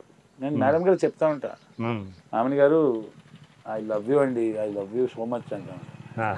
Vijayawada గారిని అంట, అన్నపూర్ణమ్మ గారు మమ్మీని అంట. విజయ్ గారిని అయితే so beautiful I love you అంటే వాళ్ళు రాలిపోతాయి అంటారు. ఆమెన్ గారు అయితే మై ఫస్ట్ లవ్ అండి ఆల్మోస్ట్. అంతేనా? అదే అందులో ఆమె పర్ఫార్మెన్స్ చావు కబురు చల్లగా చూడాల్సిందే. అది వరకు ఆమెను వేరు, ఆ సినిమాలో ఆమెను వేరు. అదే అంటాం కదా, ఆమెని గారు అక్కడే ఉన్నారు, మనం గుర్తించాలి అంతే. అదే కాదు ఆ సినిమా ఆడలేదు, లేకపోతే అది కొన్ని ఆడితే కొన్ని కలిసి వస్తే కొన్ని కలిసి రావండి. దాని గురించి మన ప్రయత్నం ఉందా లేదా, సవ్యంగా ఉందా లేదా అది అంటే చాలు. అదే ఆ సినిమాలో చూసి కూడా భలే క్యారెక్టర్ వేసాడు శ్రీకాంత్, బాగా ఇష్టం. అదే చిన్న క్యారెక్టర్ నా చిన్నది పెద్దగా కాదు. ఆ డైరెక్టర్ కౌశిక్ అని ఉన్నాడండి, ఆ సినిమా చేసినప్పుడు ఆడికి 26 ఏళ్ళు. చొక్కాకి ఇట్లా లోపల చూసా, ఏం చూస్తానంటే దీంట్లో ముసలోడు ఎక్కడ ఉండాలిరా. బ్రిలియంట్. వివేకాత్రే, హసిద్ గోలి వీళ్ళందరూ బ్రిలియంట్ అండి. అందరు బాగా చేస్తున్నారు. చాలా మంది ఉండాలండి. మా అనిల్ రాపిడి గారు భగవంత్ కేసర్లో ఏం క్యారెక్టర్ ఎవరు చేశాం, ఆయన ఇచ్చారు మనం చేసాం అంతేనా? ఇప్పుడు కాదు బ్రదర్, అంటే అది కూడా అంటే చిన్న క్యారెక్టర్ ఏంటి, క్యారెక్టర్ ఇస్తే చేసామండి అంతే. అనిల్ రాపిడి గారు ఆయన ఎనీ డైరెక్టర్ అండి. మీరు ఒక వంట వండుతున్నాను అనుకోండి, మీకు ఆవాలు ఇష్టం అని చెప్పి 3 కిలోలు ఎత్తారా బిర్యానీలో? ఫస్ట్ ఆల్ బిర్యానీలో ఆవాలు వేయరు కదా. సో తెలియదా ఏ వంటకంలో ఎవడు ఎంత కావాలో అని చెప్పి. కొన్నిసార్లు అవకాశం దొరకదండి, అది ముందే తట్టు ఉండాలి, ఒకసారి తట్టదేమో చెప్పలేము. సో వాళ్ళు నన్ను సినిమాలో పెట్టుకుంటే మహద్భాగ్యం, లేకపోతే టార్చర్ పెడతాగా. కొత్త డైరెక్టర్స్లో మీకు బాగా నచ్చింది? ఇప్పుడు కౌశిక్ పేరు చెప్పారు కదా, చాలా మంది ఉన్నారు అదే అంటున్నాను. ఫర్ ఎగ్జాంపుల్ వంశీ అని ఒక అబ్బాయి వెబ్ సిరీస్ చేశాడండి. What a brilliant brain is got, amazing. Almost every new director is అంటే ఏదో ఒకటి స్పార్క్ ఉంది. వావ్, వాళ్ళని చూసి అనుకుంటే నీ ఏజ్ ఎంత అంటే ఆయన 26 సార్ అంటే, నీ 26 ఏంట్రా 26లో ఏవో సాధించేస్తున్నారని చెప్పి ఒక సర్ప్రైజ్ ఫీలింగ్. సార్ నేను ఒక మనిషి గురించి చెప్తాను, ఆయన గురించి ఏమని కూడా చెప్పాలి. పవన్ కళ్యాణ్. 1 word చెప్పనండి, power. I love him. Most honest. And నాకెందుకు బాగా రిలేట్ టు హిమ్ అంటే, లాస్ట్ టైం ఇంటర్వ్యూ చేసేటప్పుడు నేను ఒక మాట అన్నాను. ఇప్పుడు మహేష్ బాబు గారు ఉన్నారు, నేను 3 పేర్లు చెప్తానండి. బాలకృష్ణ గారు, మహేష్ బాబు గారు అండ్ చిరంజీవి గారు. ఏంటో చిరంజీవి గారు అంటే మా అన్నయ్య గారు. Is Chiru star, is me. Okay, అది మెగాస్టార్ వాళ్ళ ఫ్యామిలీకి సంబంధం. He's mine. ఓకే, నీ star my star fix. Balakrishna గారు అంటే ఒక డిఫరెంట్ ఫీలింగ్. మహేష్ బాబు గారు అంటే నేను ఈ ముగ్గురు వీళ్ళ సినిమాలు నేను చేసి సంపాదిస్తా కదా, ఆ డబ్బులు వాళ్ళకే ఇచ్చేస్తాను. టీను వై? ఎందుకు? వాళ్ళు పుడింగీలు పెద్దలు, నేను ఎదుగుతూ వాళ్ళతో పాటు నేను సరిపడుతున్నాను ఆచితూచి చూసి నాకు ఇచ్చే అవకాశం. కానీ వాళ్ళు ఎట్లాంటి వ్యక్తులు? సంపాదించిన డబ్బులు తీసి హాస్పిటల్ ఓపెన్ చేసి వైద్యం. Basavatarakam is not an ordinary organisation. ఆయన ఎక్కువైనా సైన్ చేసేయడం. మహేష్ బాబు చిన్నపిల్లల సర్జరీలు. ఇప్పుడు చిరంజీవి చారిటబుల్ ట్రస్ట్ విమర్శనలు ఏముందండి? నెలకి ఏ జరిగినా జరగకున్నా 15, 20, 25, 30, 40 లక్షలు అండి కడతా ఉండాలి. పార్టీ ఇవ్వాలి. ఒక నేను దావత్ ఇస్తారు అంటారు కదా, నువ్వు సంపాదించిన డబ్బులతో నీకు తెలుస్తుంది నొప్పి ఏంటో. అట్లాంటిది మన పవర్ స్టార్ గారు ఆయన సంపాదించే డబ్బులతో ప్రజలకు మంచి చేయడం ఏంటండి బాబు? నేను కట్టే పన్నుతో మీరు మంచి చేయడం గొప్ప. ఎందుకంటే ఎట్లాగైనా if you're entering politics and everything you're a greater person then మీ. ఎందుకు? ఎన్నో విమర్శనలు అన్నీ తట్టుకొని మీకు పైకి రావాలి. మీరు తోపు.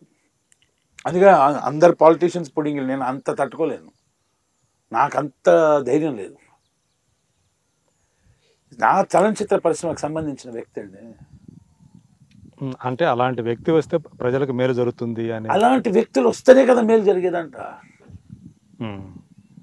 కొన్ని విఫలం అవ్వచ్చు, కొన్ని సాధించవచ్చు, కానీ ఆ ప్రయత్నమే లేకపోతే తాము సంపాదించిన సంపాదనలో చిక్కుకోవడం.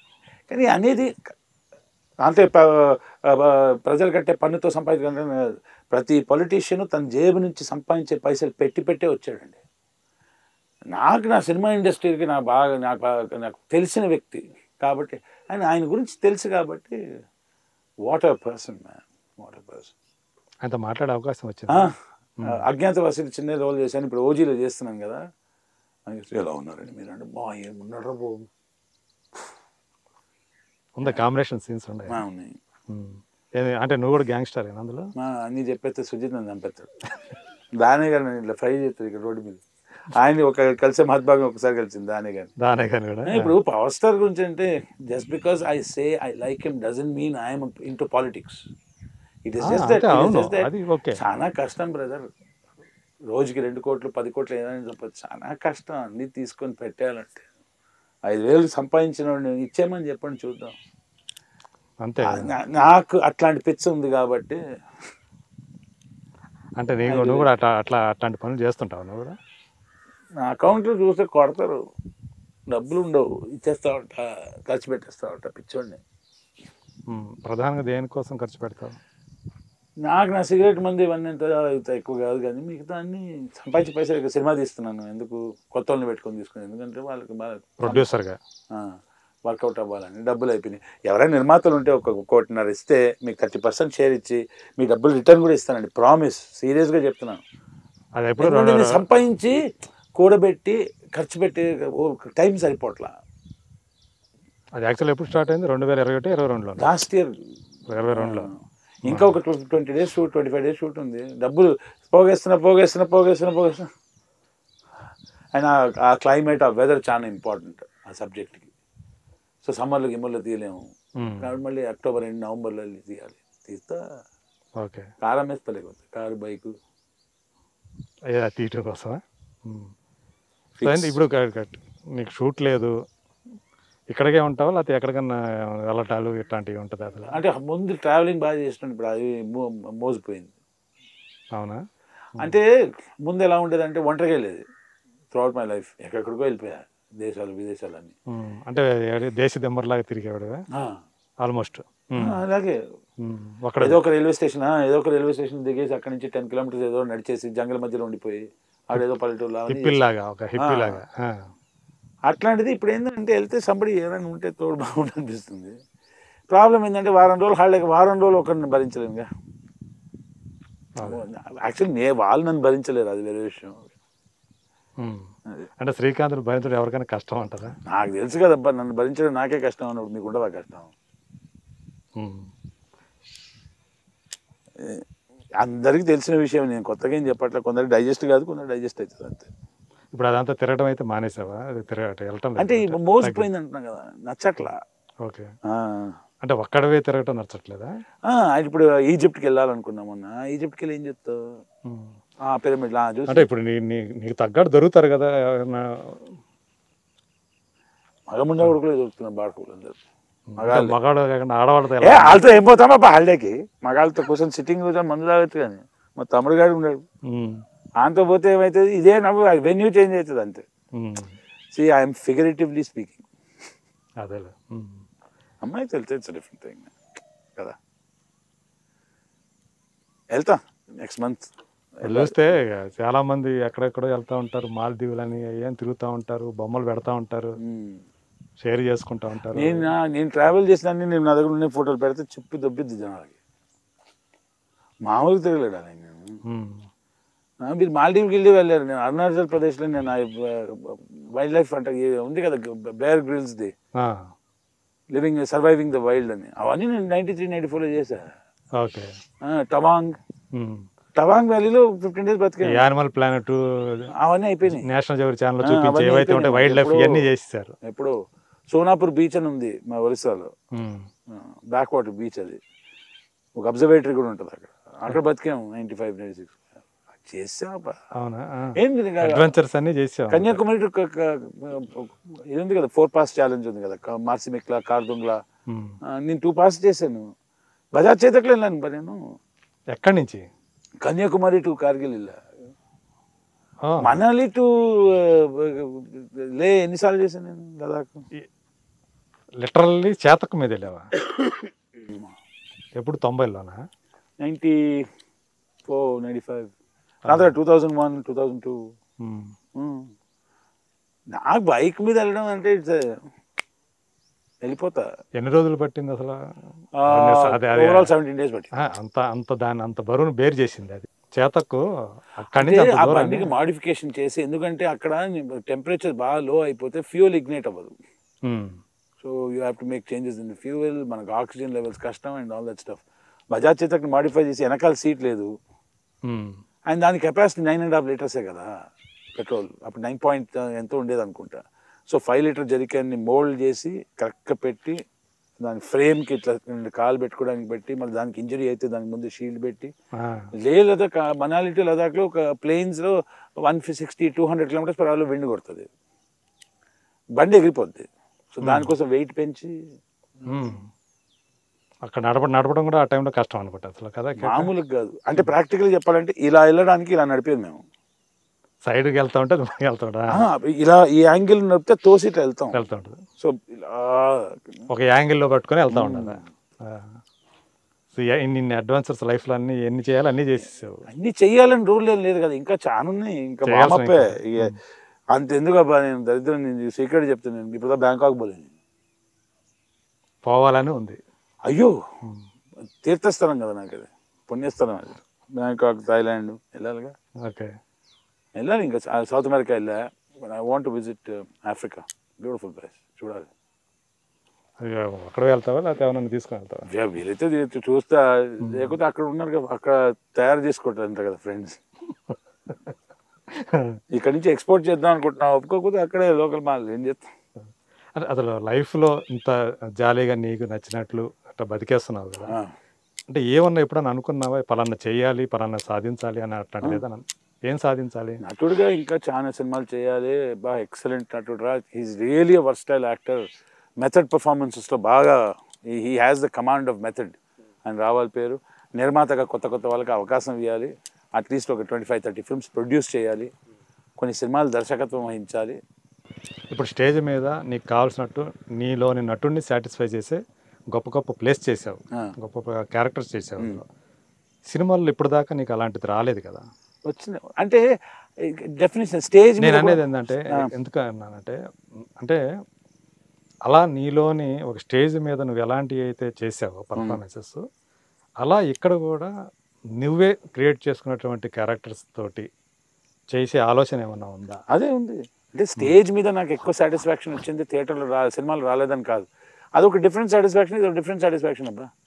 ఓన్లీ థింగ్ ఈజ్ జీవితంలో నాకు నేను ఎక్స్ట్రాడినరీగా చేసే క్యారెక్టర్ రావద్దు.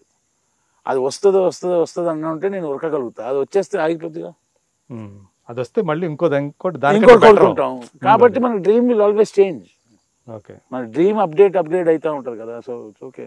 మరి నీలోని డైరెక్టర్ నేను అట్లా రాసుకుని నా గురించి నేను రాసుకుంటే సెల్ఫిష్గా చేసుకుంటే నేను డైరెక్షన్ చేసుకోవాలి. తప్పదు. ఎవడిస్తాడు? ఇయ్యడు. ఆ పిచ్చి వేషాలు. అంటే ఆ సినిమా తర్వాత మళ్ళీ ఎవరు రాలేదా, ధైర్యం చేయలేదా? Fact disaster flop. నేను చేయలేదు. నేను ఆ ప్రొడ్యూసర్కి బాకీ ఉన్నా 2 కోట్లు ఇవ్వాలి ఆయనకి సంపాదించుతా. అది కూడా నిర్ణయం చేసి పెట్టుకున్నావు ఇవ్వాలి? ఇచ్చేస్తాను నేను. ఎందుకు అది బాకీగా ఫీల్ అవుతున్నావు? మరి నన్ను నమ్మి పెట్టిన వ్యక్తికి ఇచ్చారుగా. ఓకే, చెప్పారా లేకపోతే ఆయనకు కూడా తెలుసు. నేను చాలా ఇంటర్వ్యూ లక్ష్మీ శ్రీనివాస్ ఆయన గారి పేరు. ఓకే, అవును, Gudivada Lakshmi Srinivas, బంగారుకొండ. Handsome man, handsome, tall, handsome, good man. Bad luck with me. అయితే ఆ బాధ అయితే ఉంది. బాధ లేదు, అది ఫ్యాక్ట్. అది బాధ ఎందుకు? అరే shit man, will return it. డబ్బులు ఇచ్చేసి అంట ఇంకో సినిమా చేస్తాం సార్ అంట. ఒప్పుకున్నాడు, లేకపోతే పర్లేదు. ఓకే, ఈ భారాలన్నీ ఎందుకు లేవు తెలుసా? లాజిక్ చెప్తాడు అది. గుడ్డలు మారుస్తూ భుజాలు ఎగిరేసుకుంటూ నడుస్తున్నారు కదా జనాలు. వేషాలు, బట్టలు, దుస్తులు మార్చుకుంటూ భుజాలు ఎగిరేసుకుంటా పోతున్నారు కదా. ఎంతకాలం ఒకటే ఇంత గుడ్డ నీ చుట్టూ కట్టి భుజాలు మార్చుకుంటా తీసుకుపోతాను నేను. అవునా కదా? అదే, అవును. ఇంత తెల్లటి గుడ్డ నీ బాడీ మీద కప్పి భుజాలు మార్చుకుంటా తీసుకెళ్తాను నన్ను. మూసుకొని మంచిగా ఉండాలబ్బా. ఏడిగిపోతాం? సావు వచ్చి నన్ను అడుగుతుంది, ఏడిగిపోతావు, ఎట్లాగో పోతావు. సో వై అంత ఫియర్, పాయిజన్, నెగిటివిటీ అంత వద్దు. కానీ నీ చుట్టూ అంటే ఈ సినిమా ఇప్పుడు నీ ఫ్రెండ్స్ తప్ప నీ వాళ్ళు అనుకున్న వాళ్ళు ఉండారా? నీ బంధువులు అనేవాళ్ళు? ఇప్పుడు మా డాక్టర్స్ గ్యాంగ్ ఉంది, మా క్లాస్మేట్స్ ఉన్నారు, 1991 బ్యాచ్ గాంధీ మెడికల్. వాళ్ళందరూ మంచి ఫ్రెండ్స్. గాంధీ మెడికల్. దాని తర్వాత పేరు చెప్తే 100 మంది పేర్లు చేయాలి నేను. ఫ్యాంటాస్టిక్. వాళ్ళే నీ బంధువులు అంతా? వాళ్ళే జూనియర్స్, సీనియర్స్. నరసింహరావు, అన్నయ్య, అనిల్ అన్నయ్య, గిరిధర్, భాష, రఘునాథ్ రెడ్డి, జి శ్రీనివాస్, మా పెద్ద రవి, మా చిన్న రవి, మా బొంగారాజ్ కుమార్, ఎస్ఆర్ వినోద్ కుమార్, హరిప్రియ, సునీత, అఖిల్ దాడి ఏంటండి అక్షర హాస్పిటల్స్ ఉందా? అవును, మా క్లాస్మేట్. ఆయన ఏం చదువుకున్నాడు? మొత్తం చదివేసింది. గంగాధర్.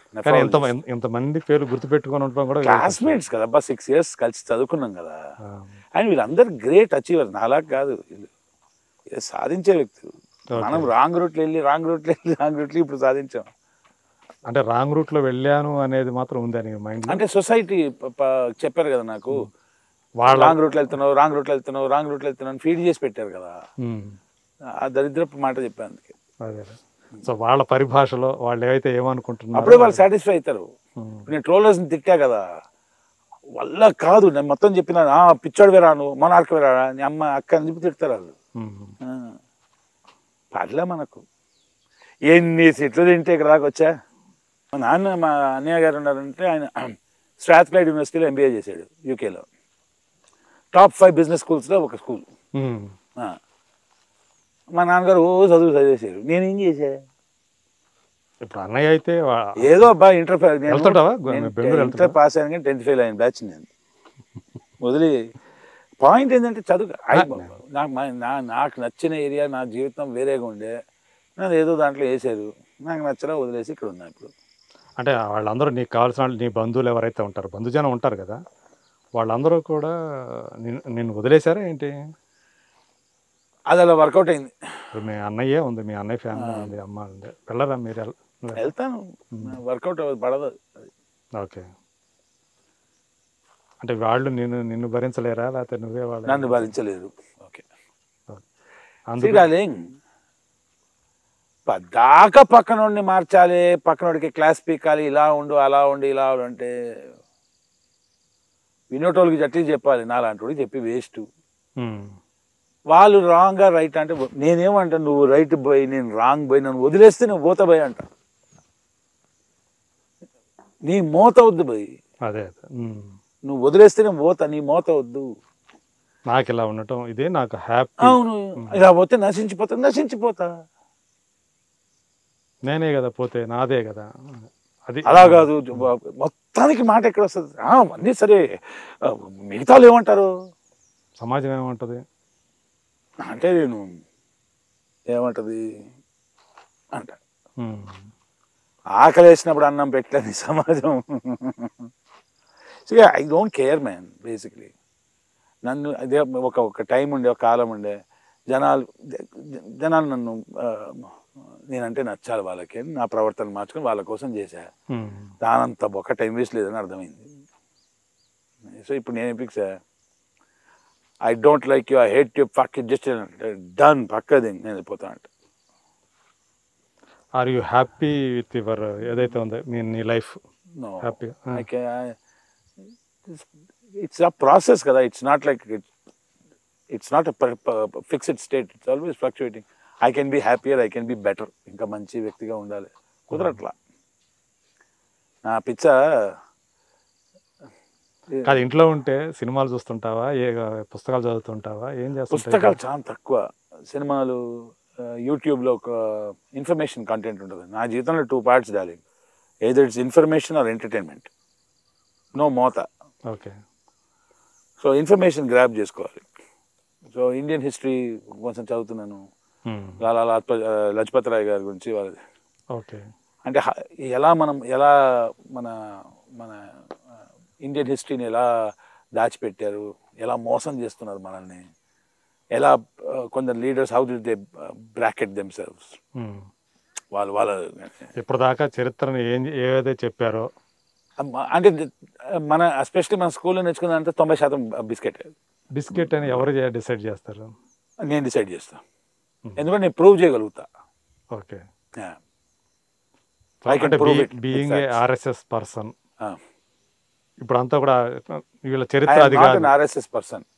నెక్స్ట్ ఐ సెడ్, మా తాతగారు ఆర్ఎస్ఎస్, మా నాన్నగారు, we believe in that ideology, అంతేగాని శాఖకి ఇప్పుడు పోలా. But I believe in that ideology. Starting లో ఆర్ఎస్ఎస్ అంటే ఆర్ఎస్ఎస్ మనిషిని అన్నారు. అవును, ఆర్ఎస్ఎస్ మనిషిని, I believe in that ideology. అదే రాష్ట్రీయ స్వయం సేవక సంఘ్ అంటే ఎక్కడైనా ఇబ్బంది జనాలకు వస్తే మనం ముందు పోయి మన ప్రాణాన్ని అడ్డుపెట్టి జనాలకు మంచి చేయాలనే వ్యక్తి. మనూబైన్ వీళ్ళందరూ ఒక రిటర్న్ వచ్చారు ఆశ్రమానికి, మధ్యలో ఖానాపూర్ అనుకుంటా, అక్కడ రాయట్స్ జరిగాయి.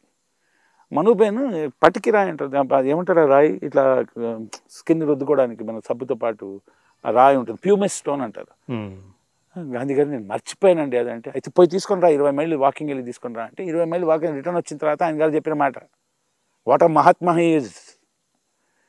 I wish that on the return journey, if the rioters would have attacked you and assaulted you, I would have done, my heart would have danced with joy అంట. అది చెప్పి స్కూల్లో మహాత్మా గాంధీ డట్టా కొట్టుకొని వెళ్ళారు. మహాత్మా గాంధీ బర్త్డే ఎప్పుడండి? అక్టోబర్ 2. భగత్ సింగ్, కన్నా ఈ దేశంలో దరిద్రం ఉంటుందా? నిజానికి అవి కూడా గుర్తు పెట్టుకోవాల్సినంత అవసరం ఏముంది చెప్పండి ఎవరికైనా? అది నేననేది ఎవరికి అవసరం లేకపోతే అన్నీ మర్చిపోండి, ఒక్కడిని మాత్రం ఆడుపుడింగి అని దొబ్బుతానా ఏం తెలియకుండా. మన దేశం విభజించారా పాకిస్తాన్ ఇండియా కింద, ఎంతమంది చచ్చిపోయారు, ఎవరి కారణం దానికి? నేను ఇవాళ మిమ్మల్ని పొడిచి చంపేస్తే ఐఎమ్ రెస్పాన్సిబుల్ ఫర్ ఇట్ కదా. Who is responsible for that crime? Those people became Mahatma అంటే నేనైతే ఇంకేమవ్వాలను, లార్డ్ విష్ణువే. నేను ఇప్పుడు criminals were run in charge of the country, criminals. ఇది చదువుతున్నారు ఇప్పుడు, ఇదంతా కూడా చదువుతాం కదా, తెలుసు. ఇప్పుడు ఏంటంటే యాంగర్, కోపం ఉంది, అది చదివిన తర్వాత నుంచి ఇదంతా ఉంది. కామన్ సెన్స్ గా ఇదని మంచి విషయం మాట్లాడండి అబ్బా అని ఒకటి తిట్టేసినట్టు నేను తిడతా, ఎందుకంటే వాడు రాసుకున్న విషయమే కదా, నేను రాయమని చెప్పలేదు కదా. 100 volumes అబౌట్ మై సెల్ఫ్ అని రాశాడు, ఎవరైనా చదివాడు? అది చెప్పండి సార్, ఎవరైనా చదివాడా అంటున్నా. చదవలే అవడు, ఏ చదివి దొబ్బించుకున్నాం కాబట్టి వాడి దరిద్రపు అభిప్రాయం వాడే చెప్పుకున్నాడు, కూడా దరిద్రుడు అంటామండి. ప్రతి ఒక్కడు ఆడు మహాత్మా అంటే దరిద్రం.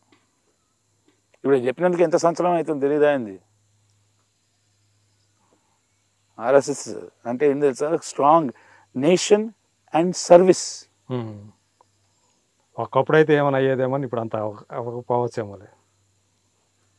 అంటే మిగతా వాళ్ళతో కంపేర్ చేస్తే ఫార్ బెటర్ అన్నాను. నీకు తెలియదు, యూఆర్ బయస్డ్ అంట.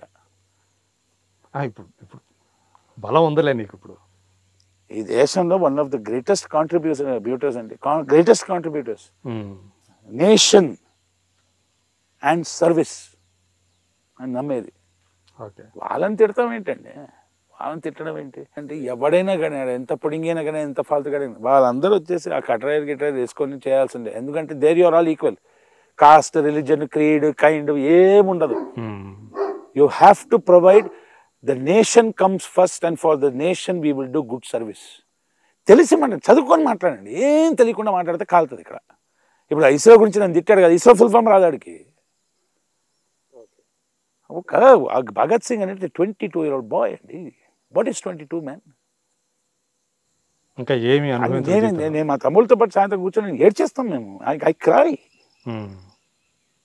20 ఏళ్ళు అది బతకడం మొదలు పెట్టలా.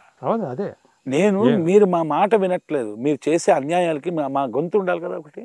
మాకు మా వాయిస్ వినపడాలని చెప్పి బాంబు వేసాను. I did not do that అంటే this Gandhi he did not bother to do anything about it. These are facts. ఓ 2 లెటర్లు పంపించాడు.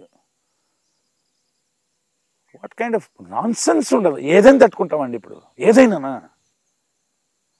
Young boy man, Chandrasekhar Azad, వీళ్ళందరూ, అష్ఫాకుల్లా ఖాన్, ఎవరో తెలుసా? అష్ఫాకుల్లా ఖాన్ తెలీదు. People who love this country. నేను సస్తే పర్లేదు, నా దేశం బాగుపడాలనుకునేటోళ్ళు. రామ్ మనోహర్ లోహియా, నో ఐడియా ఎవరికి. శ్యామాప్రసాద్ ముఖర్జీ, నో ఐడియా ఎవరికి. చదవండి రావు. ఈవెన్ బంకిం చంద్ర చటర్జీ కూడా తెలియదు. తెలియని వాళ్ళు చాలా మంది ఉన్నారు కదా. ఆయన Chattopadhyay actually became with that కదా. బందోపాధ్యాయ, చట్టోపాధ్యాయ అనేది Mukhopadhyay. That's how it became in to Chatterjee Mukherjee. Such greats. వాళ్ళందరూ కాదు, నేనొక్కడిని డబ్బా కొట్టుకున్న బ్యాచ్ ఉన్నారు కదా. ఆ దరిద్రం ఇంకా ముయ్యట్లా. In how great the country of India is అంటే, భారతదేశం ఎంత గొప్పదంటే ఇక్కడ నుంచి పుట్టినాడు ఇప్పుడు యూకే ప్రైమ్ మినిస్టర్ అవ్వట్లా. మేధస్సు, ఆ తేజస్సు అది. వివేక్ రామస్వామి యుఎస్ కాట్లా. ఆపెత్తలేండి మేధస్సుని, తేజస్సు. ఇదంతా మాట్లాడుకుంటూ ఉంటారా ఇంట్లో? Because this is valuable for the country అండి. ఇంకొకరికి చెప్పడం గుడ్డిగా వచ్చేసి నమ్ము, నీ కొడతా నిన్ను. ఫస్ట్ ఆఫ్ ఆల్ మన దగ్గర ప్రాబ్లం ఏంటంటే, చిన్నప్పటి నుండి మనం ఇంట్లో ప్రశ్న అడగొద్దు. ప్రశ్న అడిగితే నేను నన్నే అడుగుతావా అంటారు. నిన్ను అడగవద్దు, ఎవరిని అడగాలి? చేయి చూపి కొడతా. ఎందుకు కొడుతున్నావు సార్ అంటే, నన్నే అడుగుతాను కొడతారు. సందేహాన్ని నివృత్తి చేయాల్సిన ఫస్ట్ ఒకటండి, ఏదైనా హట్ అవ్వద్దు. ఫస్ట్ అసలు విషయం ఏంటో నేర్చుకుని ప్రశ్నించే వ్యక్తి లేకపోతే సమాజం మెరుగుదల చెందదండి, బాగుపడదు. అంతే, ప్రశ్న నుంచే కదా నీకు ఏదైనా ఒక క్వశ్చన్ రావాలి. అంటే ఇంకోటి ఏంటంటే, ఒక ప్రశ్న వస్తే ఎదుట వాళ్ళ మనోభావాలు దెబ్బతీస్తాయండి. అంత డెలికేట్ అని మనోభావం అయితే దొబ్బే అనాలి. మా అమ్మగారు, నేను చిన్నప్పుడు ఒకసారి గుడికి వెళ్ళినప్పుడు మా నాన్నగారు అన్ని నవ్వేస్తారు. 2 విషయాలు చెప్తాను మీకు. గుడికి వెళ్ళినప్పుడు మా అర్జెంట్ కాలేజ్ నుంచి లేట్కి వచ్చి చెప్పులు వేసుకొని వెళ్ళిపోయా. రే చెప్పులు వేసుకొని అందరు తిట్టాను అన్న. అది సిగ్గుందా నీకు చెప్పులు వేసుకుంటాను? సిగ్గుకి చెప్పులకి ఏం సంబంధం అమ్మా? వేసుకొని వచ్చేసేప్పుడు ఏమైందమ్మా? మా నాన్నగారు ఇక్కడ దండం పెట్టి అంత చేసి ప్రాకృష్ణ చేసి వెళ్ళిపోయాం. ఏంటండి మీరు అబ్బాయి చెప్పులు వేసుకుంటారు? మీ చెప్పులు వేసుకొని వస్తాను మీ దేవుడికి డ్యామేజ్ అయిపోద్దా ఇజ్జత్? చెప్పు తీసేదాన్ని ఇన్సల్ట్ చేద్దామని వచ్చాడు, మర్చిపోయి వచ్చాడబ్బా. దానికి అంతెందుకు రియాక్షన్? అంటే మనం దీన్ని అంటారు ఆస్ట్రసైజింగ్ అంటారు. ఒక తప్పు చేయగానే అందరు రాలేసారు. ఆ మాబ్ మెంటాలిటీ దరిద్రం. ఎందుకు చదువుకోవాలా? చదువుకోవడం అంటే 10th క్లాస్ పాస్ కావడం కాదండి, జ్ఞానం పెరగాలి కదా. లేదు, జ్ఞానం ఎక్కడి నుంచి ఉంటుంది? The first school is the parent. నేను ఇంట్లో నాకు కొడుకున్నాడంటే I have to make sure my behaviour is better. ఆడెంతరా ఫాల్తుగా అని మాట్లాడితే వాడు అట్టగా పెరుగుతాడు. సాధించేటోళ్ళ కుటుంబాల్లో టైం ఉండదండి ఎవరికి. భారతదేశం నుంచి మన ఆంధ్రప్రదేశ్, మన 2 రాష్ట్రాల నుంచి ఎంతమంది వెళ్తున్నారండి అబ్రాడ్? అవును, 40-50 వేల మంది సంవత్సరానికి వెళ్తున్నారు. ఎట్లా? ఎందుకు వెళ్తున్నారు? టైం పాస్ కోసం వెళ్తున్నారా? They want to go for brighter future. ఇక్కడ ఉంటే మన ఫ్యూచర్ బ్రైట్ అవుతుంది దేశం. అది వదిలేయండి. ఎందుకు వెళ్తున్నారు అంటే ఏం బ్రెయిన్ లేకుండా వెళ్ళిపోతారా? అక్కడ అంత ఎంత కష్టపడితే వాడు వెళ్తున్నాడు. అలా కష్టపడని చెప్పండి ట్రోల్ కాదు. కుంటికి ఒక్కొక్క అలవాటు ఉంటుంది, అది చెయ్యదు ఇంకొని చేయనియదు. వీళ్ళు దానికన్నా నీచం. కుంటి కుక్కని విమర్శిస్తారు వీళ్ళు. అది దరిద్రం. శ్రీకాంత్లో ఎంత కాదు సార్ నేను frustration ఉంది. See, that is, you know what, you're right. For the first time I feel frustrated because I cannot make a change. If I'm a citizen of my దేశపు నేను పౌరుడిని అయితే నేను ప్రశ్నలు అడగల. Where is my Subhash Chandrabose, the person who fought for me, where is his body? వాళ్ళ family మీద నిఘా పెట్టారండి 30 సంవత్సరాలు. ఆఫ్టర్ హిజ్ ఆ మంచి ఎక్కడ పోయిందో తెలియదు. 1980s దాకా వాళ్ళ ఫ్యామిలీ మీద నిఘా పెట్టారు. నువ్వు ఎవడవా నిఘా పెట్టడానికి? సరే ఒకటే కుటుంబం, ఒకటే 2-3 పేరు జోకాలే. ఓకే, దాంట్లో నుంచి బయటకు నేను కాదు సార్, అది తెలియదు. ఫర్ ఎగ్జాంపుల్ ఒక మనిషి ఉన్నాడు ఇండియన్ నేషనల్ ఆర్మీలో, forget the ladies name, so sorry, right hand to Subhash Chandrabose గారు లేడీ ఉంది, లేడీ ఆఫీసర్. ఓకే, వాళ్ళ హస్బెండ్ బ్రిటిష్ స్పై అని తెలిసిన తర్వాత దే కిల్డ్ హిమ్. నా దరిద్రం, I'm ashamed, I'm so sorry, నేను పేరు మర్చిపోయా.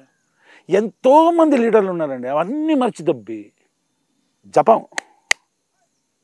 చరిత్రలో అంటే చరిత్ర చెప్పని వీరులు ఎంతోమంది ఇప్పుడు దాకా మనం ఏవైతే చదువుకున్నాం. దాని గురించి నాకు బాధ లేదండి. 4-5 పీకారని చెప్తారు చూడండి, అక్కడ కాలుతుంది అదే కదా. దట్ కాలుతుంది అంటే ఐ బీన్ చీటెడ్ కదా. ఇప్పుడు నేను ఇట్లా మాట్లాడినందుకు నువ్వు అంటే ఏంటి, నువ్వు యాంటీ దిస్ అంటే బరోబ్బర్ అనుకోండి రా భయ్. అమ్మ ఎంతకాలం అని భరిస్తాం సార్. ఓ పీడోఫైల్ అంటారు తెలుసా, చిన్నపిల్లల్ని లైంగికంగా టార్చర్ చేసే వ్యక్తిని పీడోఫైల్ అంటారు. పీడోఫైల్ is the Mahatma of my country. What a country I live in man. I should not be frustrated, I should not be angry. నేను నోబెల్ ప్రైజ్ అందుకే రాస్తా, తీసేయండి అన్న. లేకపోతే ఇంతమంది పీడోఫైల్ ఉన్నారు ప్రపంచవ్యాప్తంగా, వాళ్ళందరికీ మహాత్మాని ఇచ్చేయండి. Person who created religious divide, a person who caused the destruction of this nation, he is the father అంటారు. If he is the father of, if Mohandas Karamchand Gandhi is the father of my nation. ఇంత బోల్డ్ statement. This is a fact. Yeah. I don't mind being the small ant 1 million miles away from the greatness of Subhash Chandra Bose. But if Mohandas Karamchand Gandhi is the father of the nation, then I'm nobody argue చేయరండి ఎవరు తెలుసా. ఓ troll, nobody will argue. Do you know why people will not argue? Because they did not read. My experiments ఆ పుస్తకాలు చదవని చెప్తాడు. Fundamental duties గురించి మాట్లాడేటోళ్ళు, when wife is suffering you don't provide penicillin, you're a bad person, man.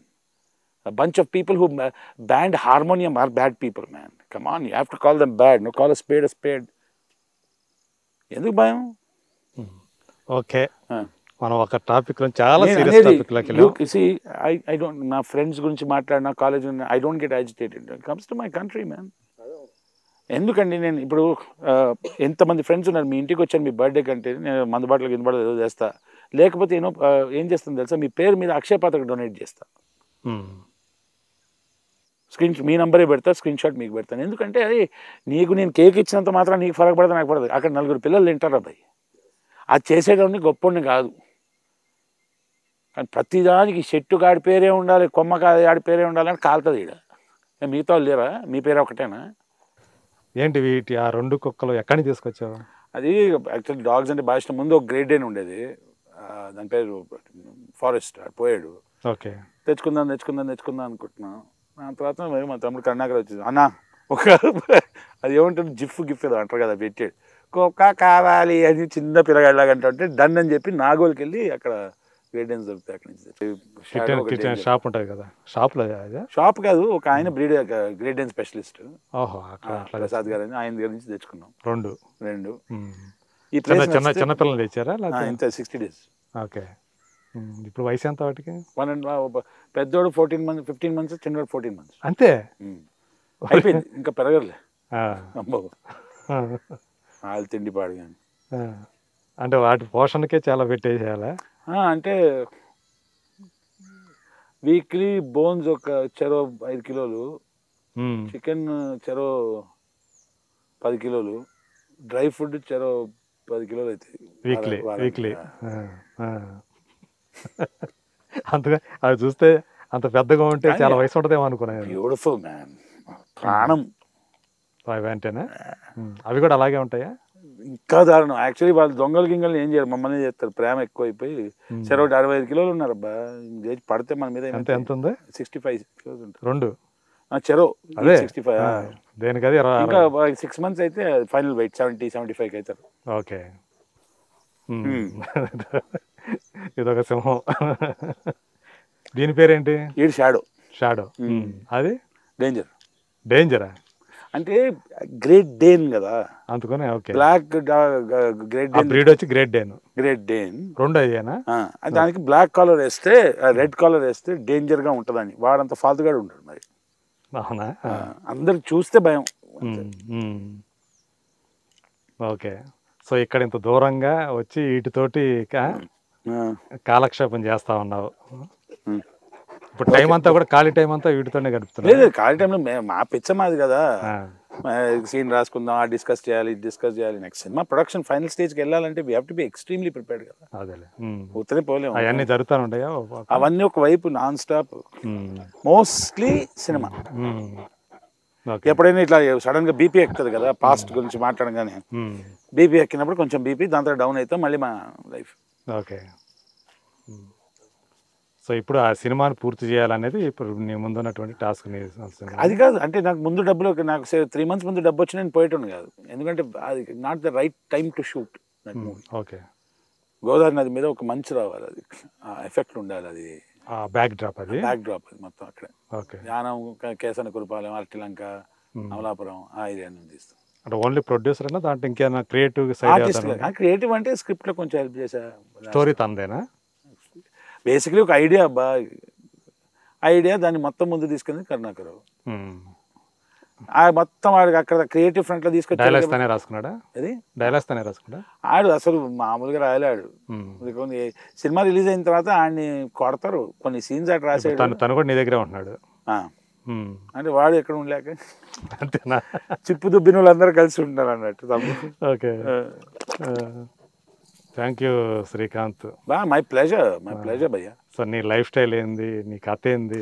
Life అదే అంటారు, కొందరికి life style ఉంటుంది, నాకు స్టైల్ ఏం లేదు. అదే నీ లైఫ్.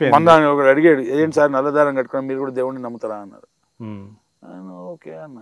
ఏంటంటే ఇప్పుడు సమ్ పర్సన్ హూ ఇస్, ఒక వ్యక్తి ఉన్నాడు, మీరంటే ఇష్టం, మీకు వారంటే ఇష్టం, వాళ్ళు ఏదో గుడికి వెళ్ళారు, మీకు వచ్చి మన సినిమా బాగా జరగాలని. మా సినిమా హీరోయిన్ మాహి అని. What an actress. ఇదే ఫస్ట్ ఇదివరకు చేసింది అమ్మాయి? ఫస్ట్ అంటే చేసింది, కానీ first movie as main heroine, lead actor. Extraordinary వేషం. మా సినిమాలో అయితే గోదావరి అమ్మాయి. సో అమ్మాయి వచ్చి నేను ఇలా తిరుమల తిరుపతి దేవాలయాలు మాట్లాడితే ప్రామిస్ అని తిరుమల దేవుడు అంటది, బాగా క్లోజ్. సో ఆ అమ్మాయి అన్నది, నేను ఇట్లా చేసి మా టీంకి అందరికి కట్టింది. ఓకే. ఆ అమ్మాయి కట్టింది. నేను ఓకే అన్న, మీరు దేవుడు నమ్మడం కాదమ్మా, దేవుడు లేడమ్మా. అది దశావతారంలో అంటారు కదా, నేను ఎప్పుడు అన్నాను దేవుడు లేడని, ఉంటే బాగుండేది కదా అన్నా కదా అన్నట్టు. ఇచ్చింది ఆమె నమ్మకం, అది నాకు నచ్చింది, వేసుకున్నాను. ఓకే. మోత లేదు, there is no life style, there is no. నాకు ఇప్పుడు నెక్స్ట్ మంత్ నా బర్త్డేకి ఉంగరం కొనుక్కుందాన్ని ఫిక్స్ అయ్యా. ఓ 2 lakhs పెట్టి. అప్పులు ఉన్నాయి, మనకు చాలా మందికి రిటర్న్ చేయాలి, ఇస్తాం, ఎడిగిపోతాం. శ్రీకాంత్ అనే వ్యక్తికి పరిచయం ఉంటే ఒకటి గన్ షాట్ డార్లింగ్, నేను తినకున్నా పర్లే, మీ అప్పు రిటర్న్ చేసేస్తాను నేను, ఇంట్రెస్ట్తో సహా. I never miss. కొంచెం లేట్ అవ్వచ్చు కానీ ఇచ్చేస్తా, తీసుకుపోయేది ఏం లేదు కదా. అదే ఆ బాధర బందీలు ఏం లేవు శ్రీకాంత్కి. నచ్చినట్టు ఉండటం, నచ్చింది తినటం, నచ్చింది చేసుకోవటం, చాలా హ్యాపీ. అదే నచ్చింది ఆడటం. ఇలాంటి ఒక వ్యక్తి మన ఇండస్ట్రీలో, తెలుగు సినిమా ఇండస్ట్రీలో ఒకడు ఉన్నాడు ఈ టైపు. ఇప్పుడు నేను అన్నా కదా మోహన్ దాస్ గురించి, ఇదే మాట రామ్ గోపాల్ వర్మ గారు అన్నారు. వినరు జనాలు, ఎందుకంటే నేను గుడి కట్టుకుని ఉన్నా కదా ఒక వ్యక్తికి, ఇట్లా పైన పెట్టున్నా కదా, ఆ వ్యక్తి గురించి చెడు వింటామో అని అనిపిస్తుంది. అవును. ఫ్యాక్ట్స్ ఆ మాట తెలుసుకోవాలి. ఆయన మీద మాట పడని వాళ్ళు ఉంటారు, వాళ్ళందరూ హర్ట్ అవుతారు, మనోభావాలు గాయపడతాయి. ప్రతి ఒక్కడికి ఇంకో హైలైట్ ఉంది, ప్రతి ఒక్కడికే మనోభావం ఉందంట. మడిచి మాకు లేవు ఆ మనోభావాలు. అదే. ఇప్పుడు ఫర్ ఎగ్జాంపుల్ ఎవడో అన్నాడండి అంటే, కాదండి మాకు అర్థం కావట్లేదు అంటే అరే 8 ప్లానెట్స్ ఉన్నాయని మీరే చెప్పారు. 1939లో ప్లూటో డిస్కవర్ అయిపోయిన తర్వాత 9 ప్లానెట్స్ ఉంది మీరే చెప్పారు. లేదు ప్లూటోని తీసి దొబ్బామంటే మీరే చెప్పారు. మా వాళ్ళు నవగ్రహాలు దొబ్బించుకుంటున్నారు కదా, మీరు ఎందుకు విన్నా మాట అంటే are you talking against all religions అని స్టార్ట్. సంబంధమే లేదు, నేను రియాక్ట్ అవ్వాలి. యజ్ఞమూర్తి గారు ఏమన్నారో తెలుసా అండి, హైదరాబాద్లో ట్రాఫిక్ ఎక్కువ అంటే ప్రభుత్వం నశించాలన్నా ఇట్లా రియాక్ట్ అయితే ఏం చేస్తాం? వాడి వల్ల దేశానికి ఉపయోగం కాదండి, వాడు మన దేశానికి మోత అట్లాంటి వాళ్ళు. ఏం చేస్తాం? మనకు లైఫ్ లేదు, స్టైల్ లేదు. లైఫ్ ఉంది, హాయిగా బతుకుతున్నాం, స్టైల్ లేదు. కారు రిపేర్ అయిందని అడిగితే కారు 4.5 లక్షలు అంట, మెల్లిమెల్లిగా 50,000 ఇస్తున్నాను, నా దగ్గర డబ్బులు లేవు, అయిపోయినాయి. అప్పుడు అడుగుతున్నాను, రాహుల్ రామకృష్ణ 10,000 అడిగేవా, ఇచ్చాడు, గుడ్ బాయ్. జమినీ సురేష్ని కూడా అడిగా, అని జమినీ సురేష్ని ముందు కూడా అడిగా, ఇచ్చాడు. కోటరెడ్డి స్వామి గారు ఉన్నారు, అప్పుడప్పుడు ఇస్తూ ఉంటారు ఆయన అప్పు. మా మేకప్ మ్యాన్ మనీ ఇస్తాడు, అందరినీ అడిగేస్తాగా. అంటే మీ నంబర్ ఇంకా రాలేదు అంతే. So it's a pleasure. ఇది నా అభిప్రాయాలు. ఎవరిని కించపరచాలనో ఎవరిని కెలకాలని కాదు, మీరు కెలుక్కుంటే అది మీ ఇష్టం. ఏమైనా బోల్డ్గా నీ నీ మనసులో ఉన్నవి, నీ భావాలు, నువ్వు చదువుకున్నది, నువ్వు శోధించిన దాంట్లో నువ్వు ఏర్పరచుకున్న జ్ఞానంతో చాలా బోల్డ్గా ఈ ఇంటర్వ్యూలో బయట పెట్టావు. సో అంటే దీనికి నీ భావాలు బయటకు వస్తే ఎలా ఉంటుందో, అంటే దానికి ఫైర్ అయ్యే వాళ్ళు ఉంటారు, మనోభావాలు గాయపడే వాళ్ళు ఉంటారు, సమర్థించే వాళ్ళు ఉంటారు, కరెక్ట్గా చెప్పాడనే వాళ్ళు ఉంటారు. దాని తర్వాత ఎలా ఉంటుందో చూద్దాం. అసలు అంటే ఏముంటుంది, బ్లడ్ బ్లడ్ బ్లడ్ బ్లడ్ అని మోగుతుంది, దాంతో సైలెంట్ అయిపోతుంది. ఏం పీకరిల్లు, పీకితే నాకేంటి, పీక్కోండి. నేను మాట్లాడింది రాజ్యాంగబద్ధంగా న్యాయబద్ధంగా మాట్లాడని లేదా, ఫ్యాక్ట్స్ మాట్లాడుతున్నా. నేను ఇంకొకటి మీద అభాండం వేయట్లా, వాళ్ళు చెప్పిన వాడే చెప్తున్నా. అట్లా చెప్పినట్టు దరిద్రుని ఎందుకు పడుగుతున్నా, అది మీకు నచ్చకపోతే నన్ను ఏం చేయమంటావా? అవునా కదా. మా గాంధీ మెడికల్ కాలేజ్ చదివినా అనుకున్నా, ఏం లేదా సుభాష్, మా కాలేజ్ పేరు సయ్యద్ ఆజం భగత్ సింగ్ కాలేజ్ అని పెట్టలేరా మీరు? అదే పేరు డోకాల. పిచ్చ మొత్తం ప్రపంచవ్యాప్తంగా అందరు లీడర్స్కి తెలుసు. ఫోన్లే ఎందుకు, ఫోన్ మోసుకుంటా పోదామని చెప్పి నేను ఒప్పుకోనంట. ఓకే, తప్పెవడు చేసినా తప్పే. Thank you so much. Pleasure. Interview Srikanth Bharat తోటి ఇంటర్వ్యూ ఎందుకు తెలుసా శ్రీకాంత్ భారత్ అని పెట్టుకున్నాను? శ్రీకాంత్ అయ్యంగార్ అంటే పొరి గారు చెప్పారు పెట్టుకో క్యాచీగా ఉంటుంది అని చెప్పి, ఆయన ఏదో పట్టించుకోలే.